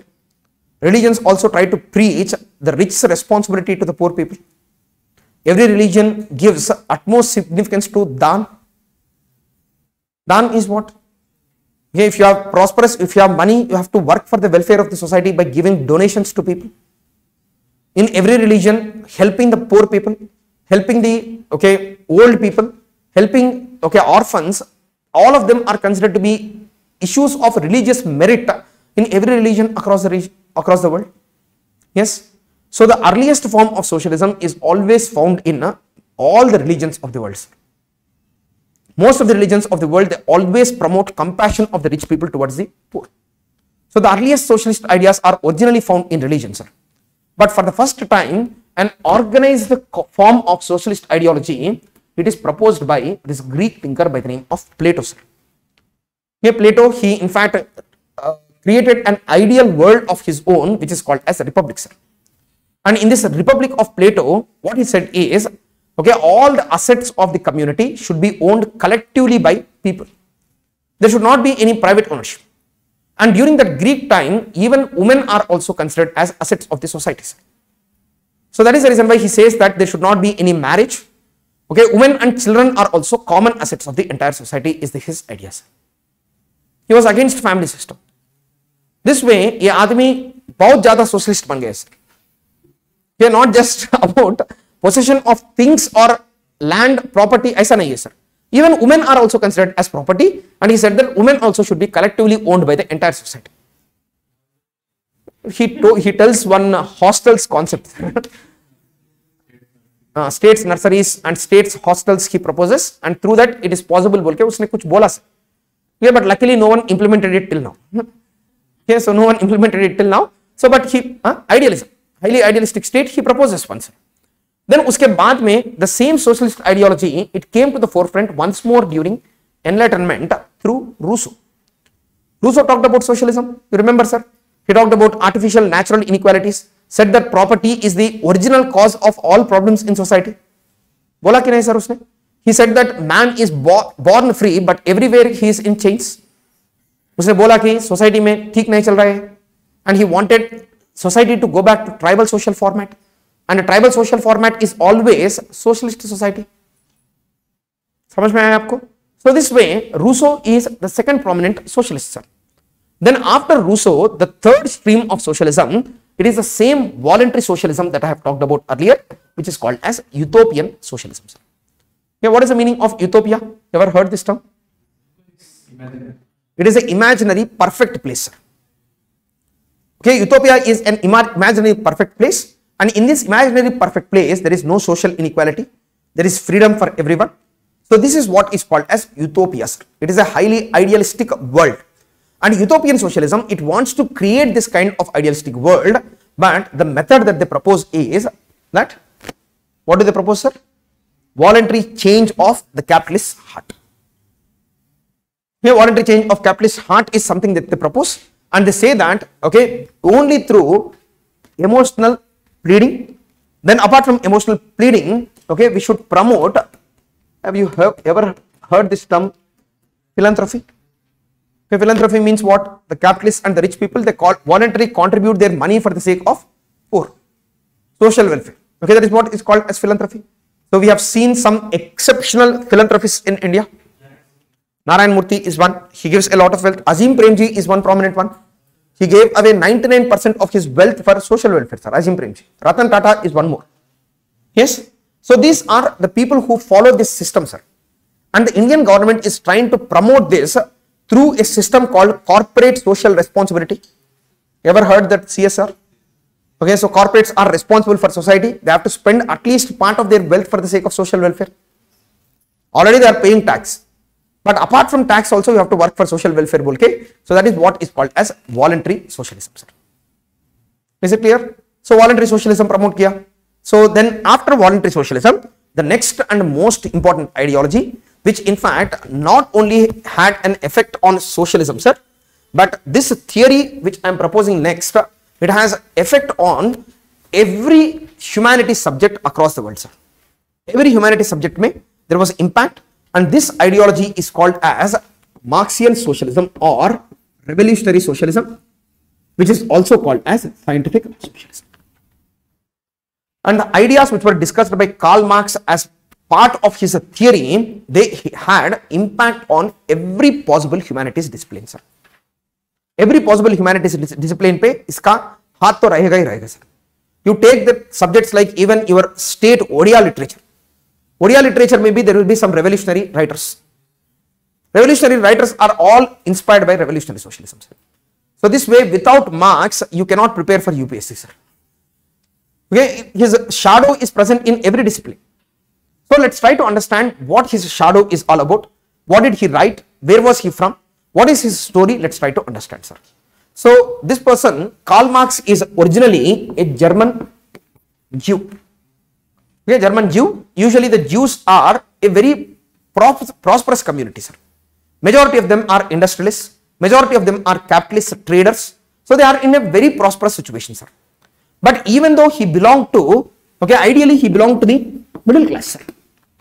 But his life, throughout his life, he worked for the betterment of the lower classes of society. Are you following this? Then, during his lifetime, what he did is he published two documents, sir. One is called as the famous Communist Manifesto, okay, and the second one is Das Kapital. Okay, two books he has published. And his Communist Manifesto was published in the year 1848, and later he published, after his death, I think Das Kapital was published. So these are the two books that he has published. So ठीक है, okay, सब सही है. तो उसने क्या ही बोला, okay, why his theory became so prominent? Let's try to understand, sir. Okay, first and foremost, what he said is, because one term of Karl Marx, that is communism, is part of our syllabus. So let's try to understand him a little more clearly, sir. First and foremost, what he does is, he is the one who started conducting a class analysis of society, sir. You remember that upper class, middle class, lower class division in society? So that was first, okay, very clearly defined and understood by Karl Marx. तो पहले class analysis के बारे में बोला, okay, how different classes are present, उसने बोला sir. Then उसके साथ साथ में the second thing that he proposed is an idea which is called as economic determinism, sir. Okay, and according to him, okay, any person's life experience will always be dependent upon his economic status. उसने सही सही ठीक ठीक बोला कि so in life the most important thing is economy. You need not study about the society or polity. You just tell me the economic situation. Based on that, I will automatically make an analysis of the political and social setup, which will automatically be correct. This is called as economic determinism. Economic determinism means it applies both for, okay, the societies and individuals, sir. At an individual level, okay, your economic status at birth, it will determine most of your life, sir. Except for some exceptional situations, most of the times the economic situations that you are born in, they will determine most of your life, except for some rare circumstances, sir. Are you following this? Okay, if you are born into utter poverty, there is high possibility for you to die in utter poverty only, sir. Are you following this? So this is something which he says that economic determinism. Then उसके साथ में उसने बोला कि this same idea, it also applies to societies. He says that in any society, there is industrialized, private sector owned industrialized economy is there, let's suppose. In any society which has private sector led industrialized economy, automatically the governance format in the society would be democracy. Understand this carefully, sir. Then he says that in any society where the economic system is based on feudalism, okay, wherever there is feudalism, there will automatically be the political system of absolute monarchy is his statement, sir. आपको समझ में आ रहा है, sir? Yes. So he says that based on the economic system itself, the political system will be based. Economic system अगर feudalism है तो absolute monarchy रहेगा. अगर if the economic situation is, okay, industrialized economy, private sector वाला, then automatically there will be the political system of democracy. Are you following this? Yes. So this was his statement, sir. So उसने economic determinism के बारे में बोला. Then उसके बाद the next thing that he said is, so in any society, okay, understand this carefully, sir. The people who control the means of production, okay, the people who control the means of production, they will be the people, okay, so who are considered as the haves in society, sir. Okay, bourgeois or sometimes upper classes also can control means of production. I'll talk about that. Okay, any person who controls the means of production is called as haves, sir. And the people who work on these means of production, who depend on the means of production for their livelihood, they are called as the have-nots. Just think of it like a jamindar and a tenant farmer, sir. Jamindar is the owner of the land, means of production. Then the tenant farmer is dependent on the jamindar, right? So he divides the society into haves and have-nots. And he says that throughout history, the means of production was never owned fairly, sir. In a fair fashion, no one has owned the means of production. In every means of production, he says that, okay, throughout history, the haves have always exploited the have-nots. Understand this carefully. The haves have always exploited the have-nots, and this has been the case throughout history. बोलके इसने एक theory बोला sir. Then, in order to prove that how the haves have exploited the have-nots, he proposed two ideas, sir. One is called as the dialectical materialism. The second one is called as historical materialism. Don't get scared by the words, sir. Just listen to me. Everything is present in the handout. Just sun lijiye. One theory that he proposes is dialectical materialism in order to explain the conflict between haves and have-nots. Second theory is historical materialism, sir. In this dialectical materialism, he says that in any society, okay, dialect means always a discussion, sir. Dialect means discussion. And this dialectical materialism is nothing but there will always be, okay, conflict between the poorer sections of the society and the richer sections of the society. That is what he states. Okay, the same thing, haves and have-nots के बीच में conflict होगा. तो वही चीज यहाँ पे भी बोल रहा है कि dialectic materialism में in any society the poor will have always conflict with the rich, primarily because the rich will become rich by exploiting the poor. उसने ये चीज बोला. Then उसके बाद में in order to prove that in throughout history it was the same situation. Okay, तो कैसे आप कैसे प्रूव करेंगे कि रिच एंड पुअर ऑलवेज लड़ रहे बोल के किसी ने पूछा उसको. देन उसने क्या किया, he created a chart for history. And in this chart for history that he created, understand this sir, the first human condition is called as primitive communism. In primitive communism, the society is present in tribal format, and in this society of tribal format, the means of production, okay, means of production are what, sir? Hunting and gathering is the activity of people at that point of time, sir. In hunting and gathering, will there be any means of production, sir? Will there be any means of production? Tools, something is there, but everyone can own them. There is no exploitation in this system. Hunting and gathering is a situation where the means of production are collectively owned by the entire society, and there will be no haves and have-nots in this society, sir. And from this primitive communism, what happened is the next stage of human society is called as the master-slave model, sir. Next section of human society is called as master-slave model, and in this master-slave model, the means of production in society is nothing but labor, sir. Understand this carefully. Okay, in the earliest forms of human societies, land was in surplus with everyone. समझ में आ रहा है sir आपको? अब तब when land was in surplus, is land ownership important, sir? Any person can claim any amount of land, but the most important asset in society was labor. So that is the reason why in master-slave model, the master owns the labor of the slaves, and through his ownership over the person and his labor, he will start exploiting the slaves. And this exploitation, it continued during most of ancient times. So most of ancient time mein this exploitation, it has continued. He says this. Then after this masters exploited the slaves thoroughly, the slaves at one point of time, all of them united, they revolted against the master, and they said that we don't want to be your slaves anymore. Is it clear? They killed their masters. Okay, sometimes they overthrew the masters and they became free people. Once they became free people, the next stage of history is this system which is called as feudalism. Now the population has increased, productive land is limited.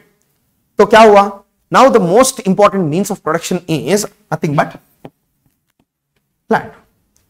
And the person who owns the land, he will become the have, and the person who works on land, he will become the have. So in feudal system, if you remember, I told about these serfs, right? They are semi-slaves. Okay, they are controlled by the feudal lord primarily through his ownership of land, sir. क्या देखी नहीं आपको? Yes. And finally, all these serfs together, they were able to overthrow the feudal lords, right? When did they overthrow, sir? What event led to the overthrow of the feudal lords by the serfs? When did the farmers revolt against the feudal lords? Did we discuss that event by any chance? Not in India, sir. West में. French Revolution. French Revolution is the event when the serfs, all of them together, they overthrew the feudal lords through this event which is called as French Revolution. He says this, sir. French Revolution is the event where the serfs have overthrown the masters who are called as feudal lords. Are you following this? Then he says that the period when the feudal lords were exploiting the serfs, there was a lot of conflict between them, and this conflict he calls as class warfare, because the feudal lords, all of them, they belong to the upper class, whereas the serfs, they belong to the lower class. He calls this as class war, sir. And finally, a revolution ended this class war by overthrowing the feudal lords and giving the land to the serfs. यही हुआ कि नहीं sir French Revolution? Yes. Now, after this French Revolution, everyone thought that, okay, in society, land will be collectively owned, there will not be any haves and have-nots. But the problem is, post the French Revolution, what happened is, parallel to the French Revolution and post French Revolution, we had the Industrial Revolution. And in Industrial Revolution, what happened is, okay, the middle classes, they started becoming immensely prosperous because of their control over the industry. And now the people who they are exploiting are this section of population who belong to the lower classes, okay, who are called as workers. Workers are being exploited, the middle classes are getting benefited. And because of this, in Industrial Revolution time too, the workers have created numerous trade unions of their own. Okay, and the workers and the owners of the industry, the middle classes who are also called as capitalists, they will always be in conflict with each other. Workers always demand higher wage, and at the same time the capitalists are not ready to give higher wage because their profit comes out of higher wage only. Hey, sir? Then along with that, the profit which the capitalist takes, it is in fact the unpaid salary of the laborer. You remember labor theory of value, sir? Yes. Then along with that, because the capitalist is not paying proper wages to the worker, the capitalist economy always faces crises. You remember the economic cycle, sir? Workers are being paid low wage. Low wage led to absence of buying capability of the goods. And when the goods are not bought, more unemployment happens. This will lead to a negative cycle, right? ये चीज भी Karl Marx ने ही बोला था, sir. Capitalism का criticism. So he talked about these things. So he said that, okay, labor theory of value is there. Then along with that, economic cycles of capitalism always, okay, lead to a boom bust cycle, sir. The statement is this: there is a bust. For every boom, there will be a bust. So this way, there will always be crises in this industrialized economy, primarily because of the conflict between the workers and the middle class members. And what he says is, till now, whatever happened in past, I have said. But now I am going to tell the future for you. This is the statement of Karl Marx. He said that till here I have told about what happened in the past. Just like the slaves of earlier period, just like the serfs of the earlier period, the workers are also going to unite. And by uniting, what these people are going to do is they are going to overthrow the middle class. And this revolution he calls as the socialist revolution. And he says that in future this is going to happen. Okay, I am not going to cause it, but I am sure that because of the working of the economic system, this event is going to happen. And my role is not in bringing about the revolution. What I am saying is I am making the workers understand that in future they have to revolt against the capitalists. He says that his role is the role of midwife. He says that socialism is anyhow going to happen. His work is what? He is just delivering socialism more comfortably. That's it. That is what midwives do, right? Okay, they help in delivering of baby. He says that my role is midwife in socialism. Anyhow, socialism is going to happen. My role is the role of a midwife, and the socialist revolution will happen. And once the socialist revolution happens, there will be dictatorship of working class in the world. Next stage of economic process is dictatorship of workers. And in this dictatorship of workers, what will happen is all the means of production, they will be owned by the governments. समझ में आया आपको? Yes, so means of production will be owned by the government, and the workers will be, okay, the same people who will work. But he says that even this system is not going to survive. Understand this carefully, sir. Even this system is not going to survive.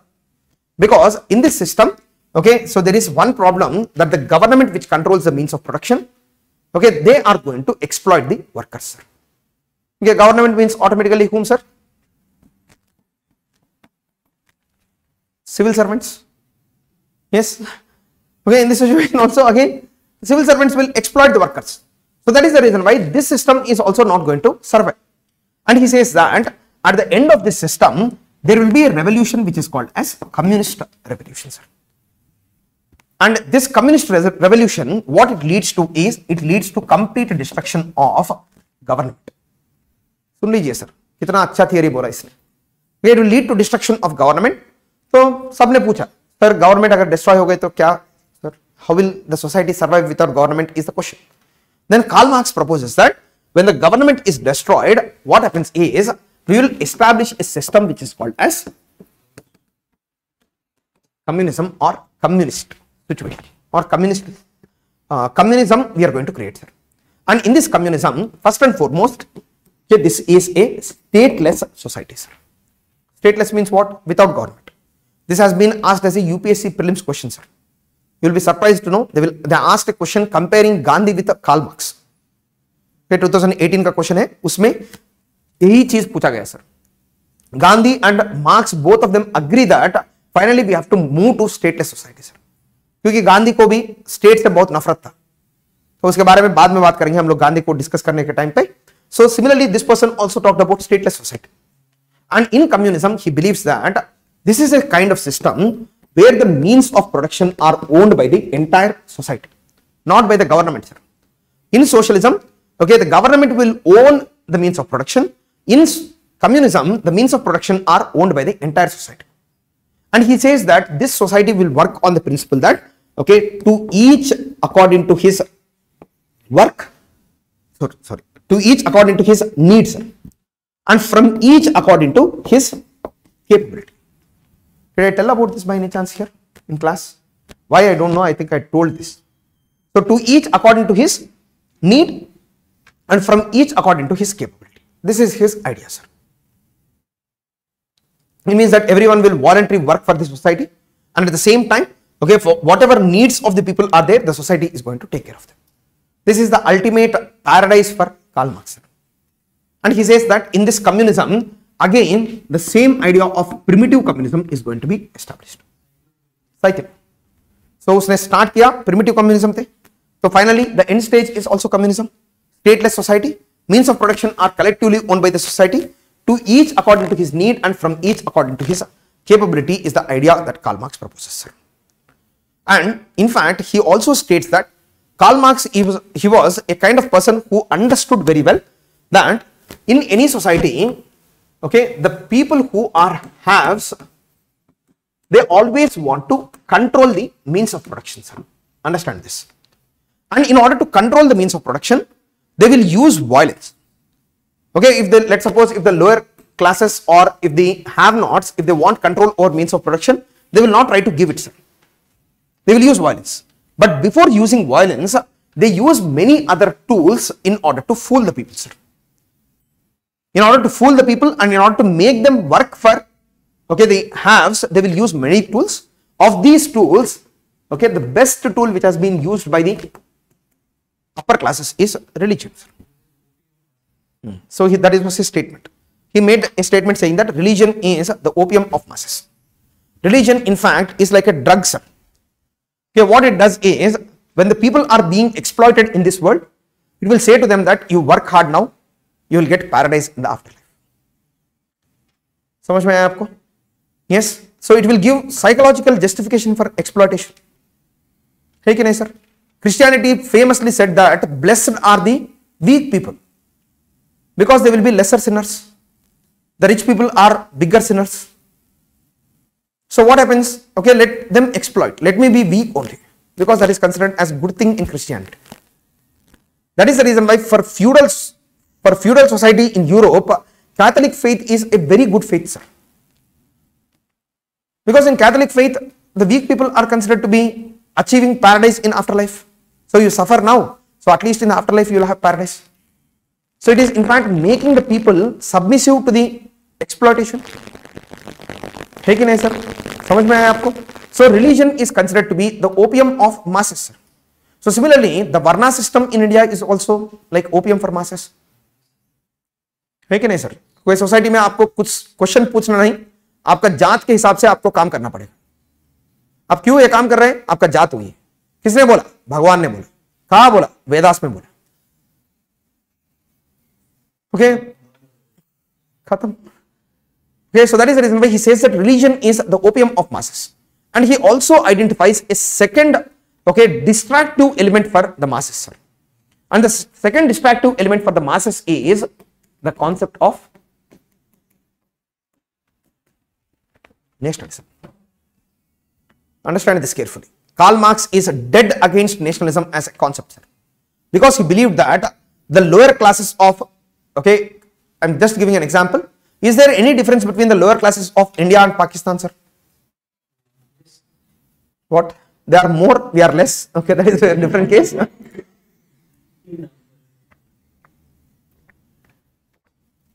In number, definitely I agree, sir.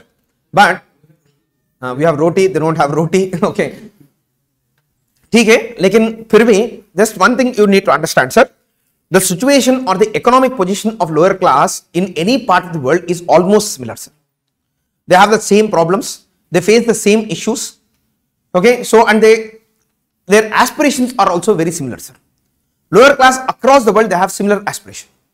But what happens is the capitalists and the owners of industry, in order to maintain their control over the lower classes, what they will do is they will try to promote conflict between different nations by using the idea of nationalism, sir. And by using nationalism, if a war is promoted, who will be the casualties, sir? Mainly lower classes will be the foot soldiers of any army will be coming from lower class only. देख लीजिए sir, आप कोई भी जवान को जाके पूछ लीजिए, अगर उसके पास 30-40 एकड़ का लैंड है तो वो जवान कभी नहीं बनेगा, sir. Okay, most of the times they are from very humble socio-economic background. Most of the times. Okay, I am not talking about all cases. Sometimes what happens is some rich people also, because of nationalism, they will go. But in majority of the cases, they will be from very humble backgrounds, sir. Very less from Gujarat. From South India also there are substantially less, sir. Okay, Gujarat में तो army आप 10-15 village भी जाओ, आपको एक भी soldier नहीं मिलेगा. तो same case if you go to UP and Bihar, for every village you will find 30 people, sir. क्यों? Okay, क्योंकि mainly the soldiers are all lower classes and nationalism is a very effective tool in order to fool the lower classes and make them forget who their real enemies are. The real enemy of lower class is always the haves. But nationalism is a very effective tool in order to fool the lower classes and make them believe that the enemy is in Pakistan. Are you following this? So in order to maintain the society, this kind of lies are being propagated. बोल के इसने religion और nationalism के against बहुत ज्यादा बात किया, sir. He told so many things against religion and nationalism. If you read Marx, you will start doubting these things, sir, whether he is correct or not. Okay, so he was definitely correct. He was able to see, okay, at least the truth in a particular way, sir. One perspective of truth he was able to capture and grasp, and that is this. He says religion, nationalism, all of these things are opium of masses. You have to reject them. The only enemy for the lower classes is the people who are owning the means of production. Go and hit them, kill them, take over the control and give it to government. And after government takes over control, then next stage में what happens is the workers will not be satisfied with government interference, that is civil services. फिर बाद में उसको भी मारो, तो उसके बाद जाके आप okay, so communist state establish करो. Because the terms socialism and communism are mentioned in your syllabus separately, sir. And till now, in no country in the world, even though they name themselves as communist, there is communism established, sir. We were able to only go till socialism. Okay, so we were able to only go till socialism, but they call themselves as communist countries, sir. So take the case of China. It is called as Communist Party of China, Communist Party of Russia. Okay, they are called communist because their ultimate aim is communism, but they are present at the state of socialism. In the world, the Russian Revolution, Chinese Revolution, both of them were able to create socialist states, but not communist states, sir. Communism is the ultimate end, and that has never been achieved. Are you following this? So this is the ideology of Karl Marx, sir. So shall we read through this, or shall we discuss about the limitations of this model too, sir? Limitations, shall we discuss? Okay. See, you try to tell me, sir. Okay. So I'll just give you one example. See, socialism tries to promote equality, sir. Yes or no? It says that society should be equal. But when they told about equality, everyone believed that, okay, there will be equality wherein the poor people will become like rich people, sir. They expected this. Okay, social equality उन लोग बोल रहा है, social equality के लिए लड़ रहा है. So everyone expected that it is to improve the condition of the poor people and to make them equal to the rich people, and the society will be equal, sir. But what socialism practically achieved is it was able to convert the rich people into poor people and they established equality in poverty, sir. सबने सोचा कि equality equality बोल रहे हैं तो ठीक है, okay हम लोग लड़ेंगे. सब सोचा कि हमारा लाइफ इंप्रूव होगा, हम लोग भी रिच पीपल के okay so almost equal position में हम लोग आएंगे. Everyone expected this and started supporting socialism, wearing red shirt, okay, red flag they started catching and they started fighting. But finally what they were able to achieve is they were able to convert the rich people into poor people and they established equality in poverty, sir.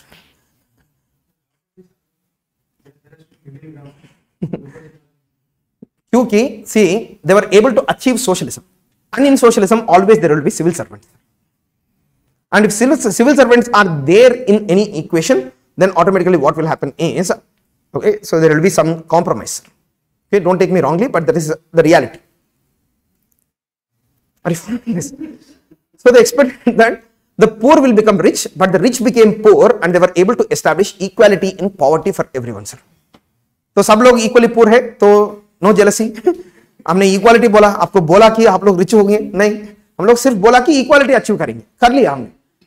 Okay, इस equality में क्या है, rich people भी poor है, poor people भी poor है, सब poor है, सब बराबर.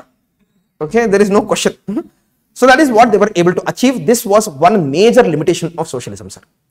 Then the second limitation of socialism is, okay, socialism tries to give the control of the economy to the government, right?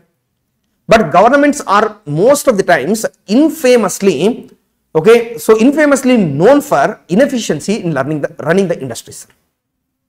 Whenever, okay, there is no profit motive, okay आपका कुछ नहीं जाएगा, वो इंडस्ट्री चलेगा नहीं चलेगा, आपका सैलरी तो आपको मिलते रहेगा. अगर वो बहुत अच्छा काम किया तो भी आपको प्रॉफिट नहीं मिलेगा और आपको वो घटने से भी आपको कुछ फायदा नहीं होगा. So what you try to do most of the times, the civil servants will be inefficient handlers of industries, sir. The second problem is when the government took over industry, there emerged a lot of element of inefficiency, sir. Corruption came into picture, inefficiency came into picture. And because of this corruption and inefficiencies, the government-owned industries, they were not able to produce the goods equivalent to the private sector. Are you following this?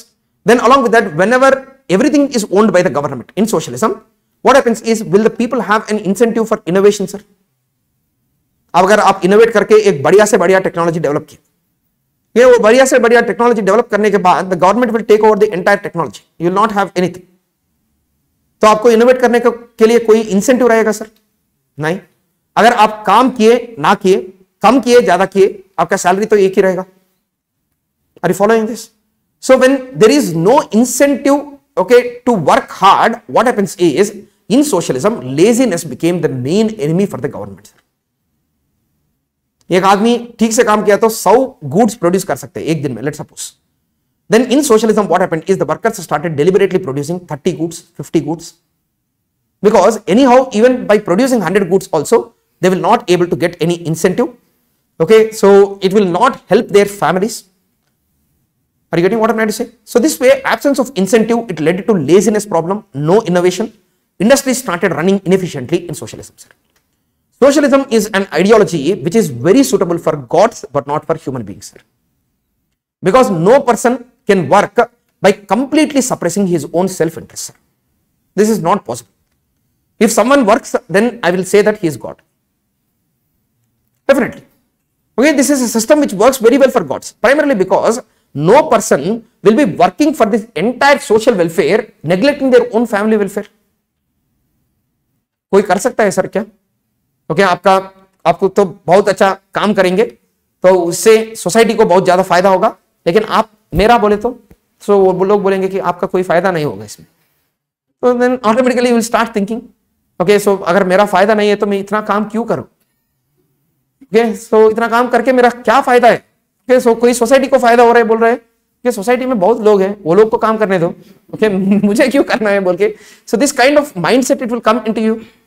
See, capitalism and Adam Smith, they understood the human nature very well, sir. Socialism miscalculated human nature. They thought that people should, if they are given incentive or if they are given initiation, people will be ready to work for the entire society. But that can be done only by the exceptional individuals, not by the normal people, sir. Maybe a Swami Vivekananda can work for society. Okay, maybe a Mahatma Gandhi can work for society. They also struggled a lot of times with self-interest, sir. क्या हमको क्या हमारा तो बहुत नीचे है, तो हमको तो सेल्फ इंटरेस्ट के बिना काम करने का कोई मन नहीं करेगा sir. So there is a third problem. Then along with that, socialism said that in the third state there will be a dictatorship of the proletariat, right? That is workers. But what happened is in most of the cases it became the dictatorship of the government rather than workers, sir. And the civil servants became immensely powerful in every socialist country, sir. Just like Indira Gandhi's civil servants in India. They became immensely powerful. They started controlling every walk of life. Then when people's self-interest is suppressed, what happens is people will start protesting against the government, sir, in numerous forms. They will start protesting against the government, and when these protests emerge, it will lead to undermining of the socialist ideology. And in order to protect the ideology, the government started brutally suppressing all the people who question the socialist ideology, sir. आप question कर रहे हैं, ये ठीक नहीं चल रहा है, क्या हो रहा है यहाँ पे? ओके, सेल्फ इंटरेस्ट मेरा नहीं है. Okay, immediately a gun will come and it will shoot you, sir. So practically, socialism led to the establishment of a dictatorship and a totalitarian state. आपको समझ में आया sir? Then along with that, socialism takes a very narrow understanding of human nature, sir. Will man work only for the sake of economic interest, sir? Economic determinism as an idea itself has flaws, sir, because there are many cases where people work for social respect, where people work for their own self actualization के लिए भी कुछ लोग काम करते हैं. सब जगह पैसे की मामला ये नहीं होगा ना सर. So वो था, and there also they failed. They did not understand the human nature properly. So there is one more thing. Then apart from economic determinism, one more major flaw with the socialism is how the transition from socialism to communism is going to happen. He never explained it, sir. He never explained it. He said that maybe in future the workers might revolt against the government. I don't know, but somehow the stateless society is going to be created. बोल के इसने बोला sir. ये भी problem था. समझ में आ रहा है सर आपको? So this way socialism had numerous economic and political and social problems of its own, primarily because it is an ideology which is based on a very very narrow understanding of human nature, sir. समझ में आ रहा है आपको? So that is the reason why the Naxals also face a lot many problems after joining into the Naxal ranks. पहले ideology के मामले में ठीक है, सबका इक्वालिटी है वो बोल के सब लोग जाएंगे अंदर. अंदर जाने के बाद many of the Naxals they are becoming criminals. You know about this, right? Many of them are criminals. Okay, they are doing extortion, they are smuggling, they are working for their own self-interest, but they are just using the ideology of socialism in order to protect themselves. समझ में आया sir आपको? Yes. So shall we have a look at the handout? We'll read the handout through. Yes. Just see the handout, sir. This is very very important topic. Okay, socialism wala. Okay, so I'll dictate one question at the end of this topic, sir. Just have a look at the handout. Okay, socialism is a politico-economic doctrine. Please change it, sir. It's not socio-economic. It is politico-economic doctrine. Yes. Please. Don't. I'm sorry. Okay, it's given separately, sir. It is a socio-economic doctrine which calls for public ownership of means of production and their cooperative management. To achieve it takes the form of a political movement with justice and equality as its principles. Clear? It's given there, sir. So it is a socio-economic doctrine which calls for public ownership of means of production and their cooperative management. To achieve it takes the form of a political movement with justice and equality as its principles. Clear? So this short definition of socialism you have to remember as is, sir. Okay, so then next one is it promotes the idea of modes of production be publicly owned and cooperatively managed for the benefit of all. They say that modes of production should not concentrate in few hands and they should not lead to exploitation. And it proposes revolution against capitalists. It becomes Marxian socialism. Voluntary change in the heart of capitalists, then it becomes utopian socialism. Then by rule of state over capitalist, then it is called as Fabian socialism, sir. There itself you write Marxian socialism or revolutionary socialism or scientific socialism. Three names are there, sir, for this. Scientific socialism, revolutionary socialism or Marxian socialism. Then second one, this utopian socialism is there, right? Okay, so there itself if you want to you can add the name of Naxalism too, sir. Okay, Naxalism is also a form of revolutionary socialism. Then second line में utopian है ना, उसके बगल में लिख लीजिए voluntary socialism. or emotional socialism, or Gandhian socialism,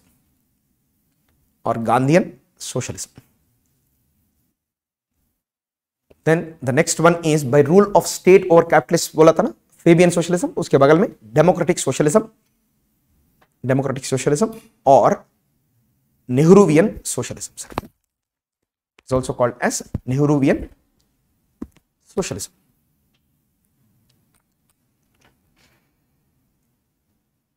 Okay, so it gives the same working class, middle class and upper class, sir. मैंने इसके बारे में already बात किया, आपको dictate भी किया, sir. The same things. Okay, who are the middle classes, who are the upper classes? That is a class analysis of society. So then after that, evolution of socialism, you see, sir. Plato is the first to put forward the idea of socialism in ancient Greece. And before that itself, you write one statement. Most of the religions of the world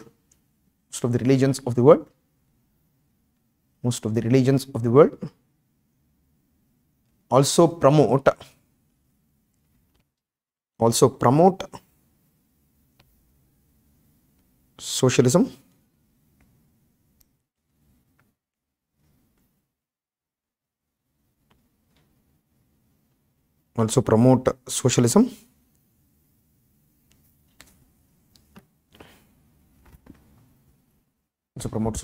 Then after that, Plato first to put forward the idea of socialism in ancient Greece.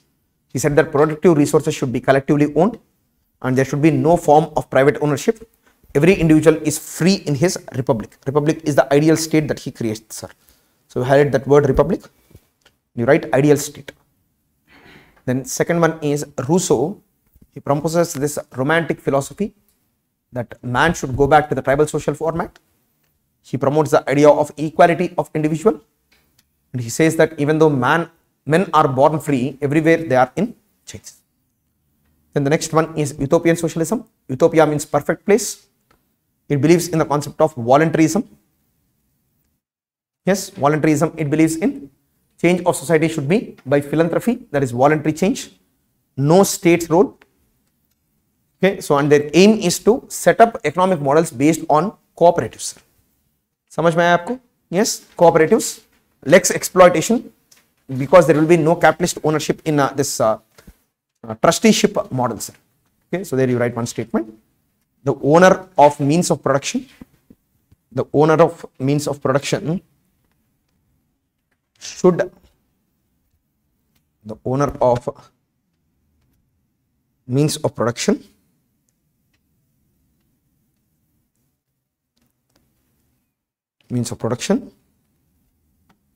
should consider himself as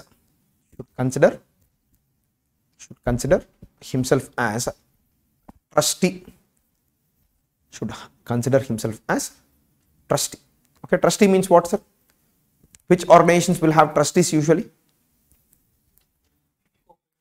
Cooperatives, NGOs also have trustees, right? So these are the people who will manage the assets of the NGO for the sake of social welfare, sir. समझ में आ रहा है, sir? So capitalists should consider themselves as trustees, just like the owners of NGOs. They should consider themselves and they should work for the sake of the welfare of the workers is their idea, sir. This is the idea of Gandhiji too, sir. It is an emotional model which is based on goodwill, sir. Main proponents are these people called Saint Simon, Charles Fourier and Robert Owen. You remember Robert Owen, sir? The industrialist who became a pauper. Okay, this is the same person, Robert Owen. Then they viewed property in relation to its usefulness to society. They recognized the evils of capitalism and proposed the establishment of a new and better system of society in its place. However, the methods they advocated for the establishment of society were impractical and ineffective. Hence, they came to be called as utopian socialists. समझ में sir? Yes. So, are they not impractical, sir? Definitely, they are impractical. The next one is Karl Marx, Marxian or scientific socialism. So, the Communist Manifesto, you highlight that word, sir. Okay, you highlight that word Communist Manifesto and you highlight this, both Marx and Engels. Engels is in fact his associate, sir. Friedrich Engels is the person's name. Okay, so his friend. So were born in Germany but spent much of their life outside Germany, mostly in England, sir. Okay, in England they spent most of their time. Okay, so though their work in the socialist movement and through their numerous writings, they gave a new direction to the socialist ideology and movement.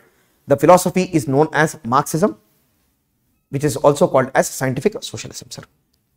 Okay, so the Communist Manifesto stated that the aim of the workers all over the world was the overthrow of capitalism and the establishment of socialism. See, they are not giving a call for workers of any one particular country, sir. They are giving a call for workers of the world. Are you understanding this? It means that they are opposing nationalism as a concept. Are you following this, sir? This is very important. In fact, socialism always promotes internationalism rather than nationalism, sir. You have to keep it in your mind very strong. It promotes internationalism rather than nationalism. There itself you write, sir. Socialism promotes internationalism. Socialism promotes internationalism. Promotes internationalism against nationalism. Promotes internationalism against nationalism. Okay, so it pointed out that socialism was not merely desirable but also inevitable. Just like the French Revolution, which occurred without Karl Marx, right? There was no Karl Marx there, but even then French Revolution occurred. Just like that, socialism is also going to happen. Okay, so it says that it is inevitable and says that because capitalism does not serve the needs of man, and like other social and economic systems in history, it would be replaced by a system better suited to human needs. समझ में आया sir आपको? Yes. So Marx analyzed the working of capitalism in his famous book Thus Capital, sir, and he pointed out that workers produce more value than they get in the form of wages. याद है sir आपको? Labor theory of value. Then labor theory of value it is called as. Okay, or labor surplus theory is also called as. Okay, labor theory of value or surplus theory also it is called as. Yes. Then this constitutes the basis of conflict in capitalist society. Profits can be increased at the cost of workers' wages, and therefore the interests of the workers and capitalists are always irreconcilable. It means that you cannot compromise between the interests of the workers and capitalists, sir. Yes. So economic crises were inevitable under capitalism because of the discrepancy between the purchasing power of the workers and the total production. आपको याद है sir, मैं ये भी बोला था, total production कभी भी ज्यादा रहेंगे सर workers wages के हिसाब से. Workers will never be able to buy all the products because okay, so some of their money is going as profit for the capitalist, right? Yes. So this is the reason why he says this, sir. Purchasing power of workers and total production. These crises would be resolved only if the private ownership of the means of production is abolished and the profit motive eliminated from the system of production.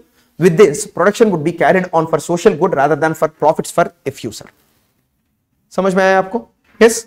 So now after this, the exploiting classes would disappear and classless society would be emerging, in which there would be no difference between what was good for the individual and for society as a whole. So in fact, Adam Smith proposed that the invisible hand will convert the self-interest into social interest.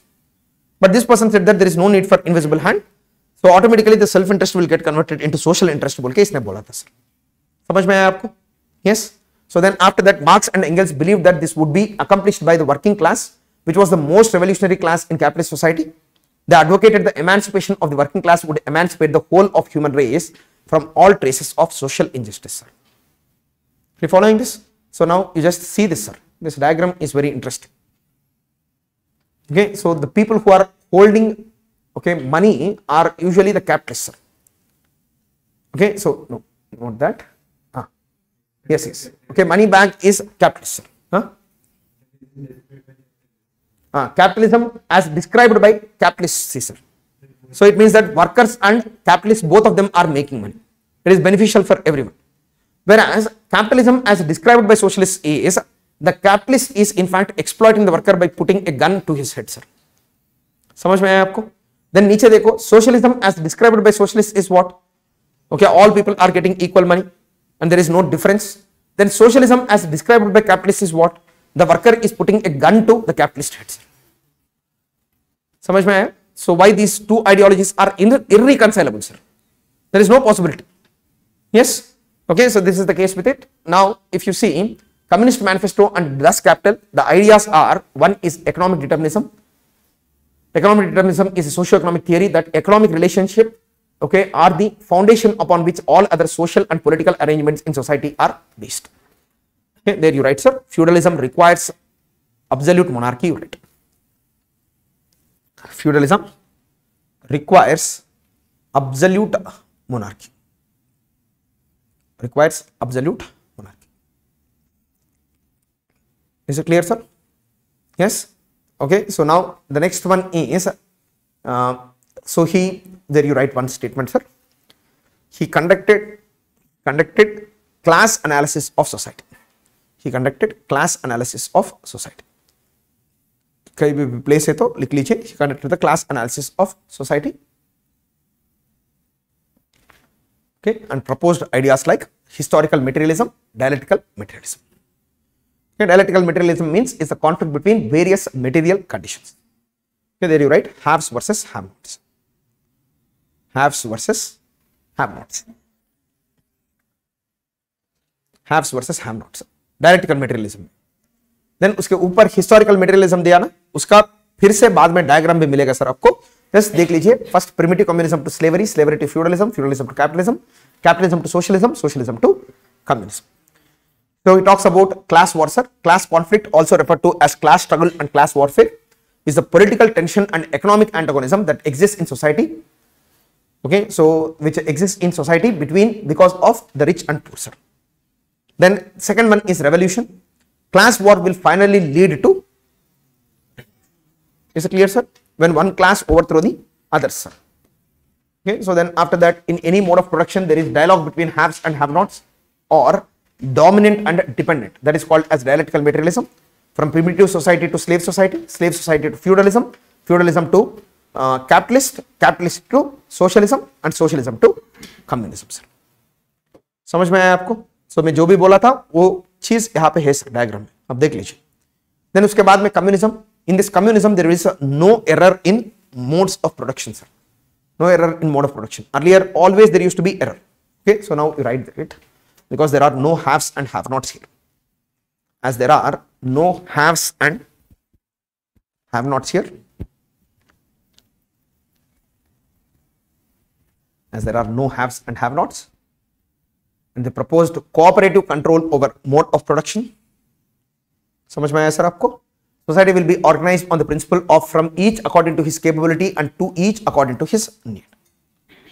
Okay, there is no need of state or government. Understand this? And in bracket you write anarchy. Anarchy means lawlessness. So in the ultimate aim of communism, there is no law, sir. Okay, then along with that, in communism, there is no need of nationalism. Clear? So then you write one statement. Religion is considered as opium of masses. Opium of masses, which makes them forget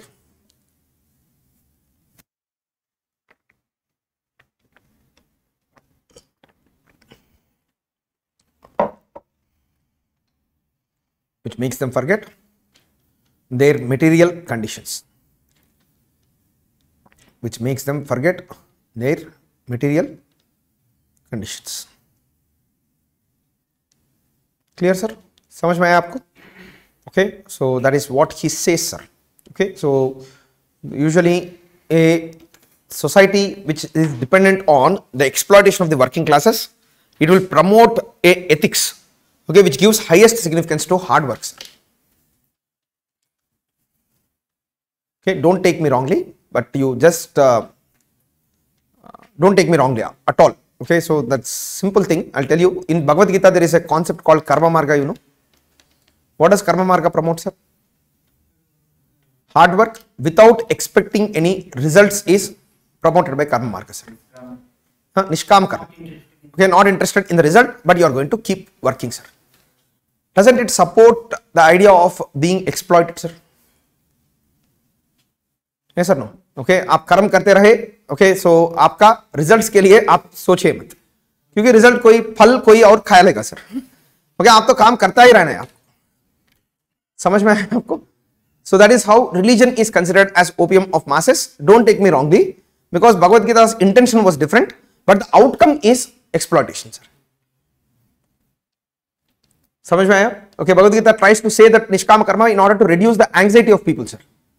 But what happened? Okay, in practice, it has been used in order to exploit the workers. आप काम करते रहे, okay, फल का चिंता मत कर लीजिए, ओके, तो क्योंकि फल आपको मिलेगा ही नहीं. That is the case with, okay, religion, sir. Understand this. So this way, every religion has this kind of doctrine, sir. It's not just about our Hinduism. So, but it has been used wrongly. So this way. So this is how why he calls religion is the opium of masses. His analysis is correct in some respects, sir.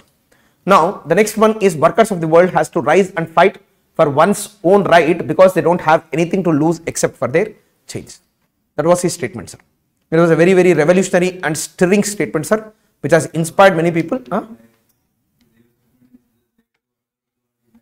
Let the workers of the world unite. They have nothing to lose except for their change. Yes, okay, the same thing. So here, this is the statement, sir. Then after that, Fabian socialism. So it is based on the principles of this person, Fabius Concator, who is a Roman general, sir. Ancient time में Rome में एक general था, उसका नाम था Fabius Concator. So what this person used to do is, he never used to confront and fight wars with his enemies, sir. He was fighting with the German tribals. What he used to do is, he used to surround the enemy with his army, sir. And he used to cut off all food and water supplies to them, sir. And finally, what happens is, okay, so the enemy, without fighting, they are going to surrender. Because they are hungry, they are not well provided. So what happens is, he avoids conflict by using the principle of gradualism rather than sudden attacks. समझ में आया आपको? So similarly, the same way, the workers, they have to elect their leaders who are going to cut off the links for capitalists and finally force them to surrender to the workers, sir. That is the idea. No need for class war. Clear? So Fabius Concator, Roman general, it believes in the concept of gradualism. No direct confrontation between classes is required. No need for class war. No need for violence. Achieve socialism by democratic means. Gradual change through democratic means. Okay, there you write, as the lower classes in any society. As the lower classes in any society will be larger in number. Lower classes in any society will be larger in number in comparison to upper and middle classes, in comparison to upper and middle classes. Okay, that is the intention of Fabian socialism, sir. Okay, but definitely, even with the lower classes in majority, are they voting for their representatives, sir? What is happening then? Why is Fabian socialism not working?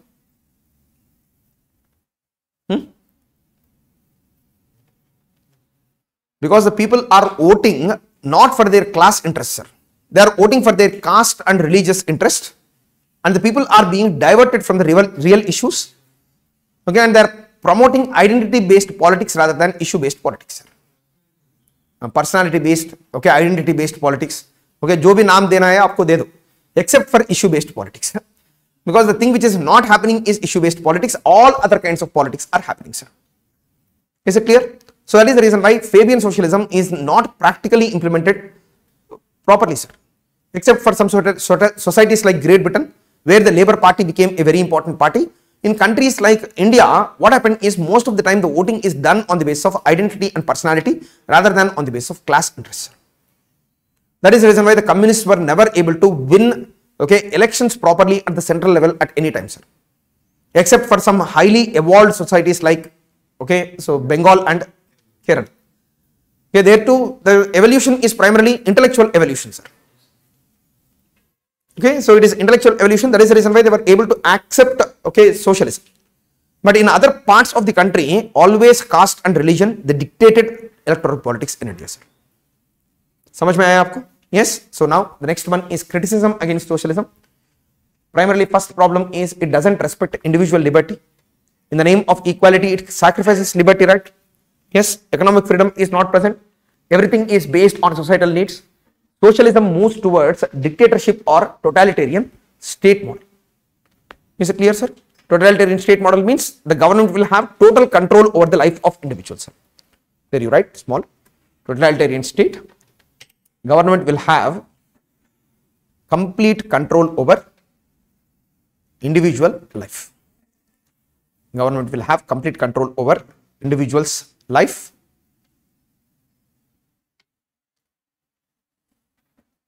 Complete control over individuals. So then after that you make one more statement, sir. Socialism is able to achieve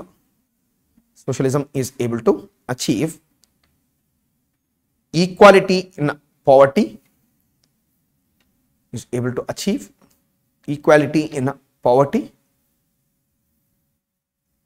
rather than equality in prosperity.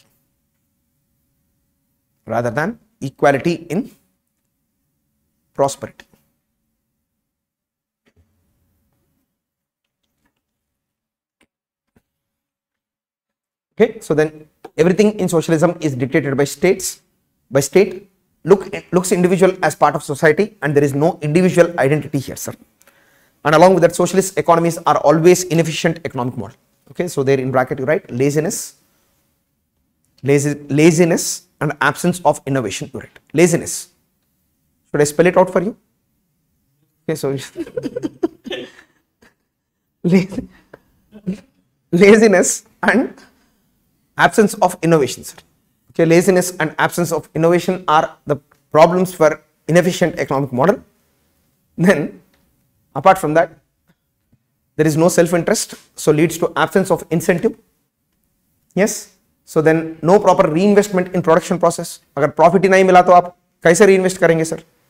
Yes, so that is one more issue. Then economy becomes redundant. There is no technological progress. Absence of price signals. Production is not in line with the demands of the public, sir. So I'll just give you one small example in this case, sir. So at one point of time, Russia was producing the world's largest iron and steel, sir. The highest amount of iron and steel was being produced by USSR. Okay, but in Russia, everything that is required for people, it is provided by the government through public distribution system, sir. क्या हमारा PDS shops कैसे रहेंगे वैसे ही रहेंगे वहां पे, लेकिन ranging from your clothes to even hair pins are also supplied by the government, sir. Understand this. Hair pins, safety pins, all kinds of things. There will be a quota every year. Every family is going to get a fixed quota of things, sir. समझ में आया आपको? So at one point of time, what happened is, so in the PDS system, usually the safety pins were distributed, but safety pins are such kind of things which are easily lost, right? Yes, you cannot hold on to the safety pins for quite some time. There are some things which are easily lost, sir. So what happened is, in Russia, people started losing safety pins, sir. So because of which there emerged a crisis for safety pins, but the government did not know about this crisis of safety pins, sir. And safety pins, they became a very important commodity in black market, sir. समझ में आया आपको? On one side, Russia is producing the world's largest iron and steel, and at the same time there was a huge safety pin crisis in Russia. Primarily the problem is what? That the people don't have safety pins. It is not known to the government, sir. If it is the same case with any other country, immediately the price of safety pins will increase. And once the price increases, more producers will produce safety pins, sir. आपको समझ में आया? So this way, Russia had a very famous incident of the crisis of safety pins, sir. When they were producing the world's largest iron and steel, which clearly shows that in a socialist economy with absence of price signals, what happens is the people will not get what they want, sir. The people will get only what government thinks they want, sir. In India also, I'll give you one example. Take the case of MSP system, minimum support price. Government is continuously procuring rice and wheat. Okay, so our PDS system के through वो बांट रहा है. Okay, people say, I don't want to eat rice and wheat. I want to eat millets. Will the government be able to adjust to this, sir? No. Then apart from this, most of the productive agricultural lands, they are going for rice and wheat production. So which is leading to increase in price of millets, but the market is not able to adjust to it, sir. समझ में आ रहा है, sir? Okay, आपको नहीं खाना है rice, फिर भी गवर्नमेंट फोर्सफुली आपके थ्रोट पे राइस ही डाल रहे हैं. And because of the government forcefully procuring rice, what is happening is the prices of millets, horticulture products, vegetables in India, they are increasing substantially, and oil, pulses, all these prices are increasing primarily because the government gives preference to rice and wheat, sir. Okay, inka price, tomato price at one point of time became 200 rupees. Did the government distribute it through PDS system, sir? Huh? नहीं किया sir, ज्यादा जगह पे may be in some places it might have been done. They were throwing the same rice and wheat at people even when there is a crisis for tomatoes. Did you understand this? So this way, absence of price signals, it leads to, okay, absence of price signals production is not in line with the demands of the public. So this is very important, sir. It also curtails international trade and commerce because it is against trade and commerce, sir. Then socialism cannot sustain in isolation. Socialism in its implementation requires excessive coercion and a powerful state leading to corruption and bureaucratization, sir. You highlight that word, bureaucratization. And in socialism, there will be no method for grievance redressal because all powers are in the hands of state, sir. Grievance redressal means what? आपको कुछ problem है, अगर आप बोले तो आपको shoot करेंगे sir, because no questions are entertained. Okay, so that is how the things work. No mechanism for grievance redressal. Path from socialist dictatorship to stateless communism is never clearly laid out. तो ये socialism से communism कैसे आएगा, किसी ने बोला नहीं, किसी ने पूछा तक नहीं सर, क्योंकि सोशलिज्म में ही इतना प्रॉब्लम्स थे. क्योंकि कम्युनिज्म को कहा जाएंगे हम लोग, छोड़ दिया, सिर्फ पार्टी का नाम रख लिया और छोड़ दिया सर, बस. Following this. So now right one question sir. Scientific socialism, that I'm sorry sir, that additional thing, it has been wrongly printed. It was from a different subject. I thought that I have removed it, that affirmative action wala, so that is not related to socialism, sir. You please cross it out. Okay, if you want to, you can read it. That is about reservation system in India. It's not related to socialism. I accidentally got it printed, sir. Scientific socialism is an unscientific theory and practice. Scientific socialism is an unscientific theory and practice. Full stop. Critically examine is the question. Okay. Critically examine, that's it. So in fact, the question was a little different, sir. Just listen to me. Meaning is same. Scientific socialism is scientific in a name alone is the question, sir. समझ में आया आपको? Scientific socialism is scientific in a name alone. Critically examine is the question. Are you following this? So which means that scientific socialism is unscientific. समझ में आया? Yes. So is it fine, sir? Are you people able to follow through? See, I have a small request to make. Okay, so from tomorrow on, let's try to extend the class a little bit. Okay, maybe by half an hour, 40 minutes. Or if you want, I can give a break for 1 hour, and after that I can continue a little bit in the afternoon. So whichever way is convenient, just for 2 days, sir. Friday and Saturday. So let me finish three handouts in these 2 days, so that finally at the end, okay, we will be left with just 2 handouts for the last day, sir.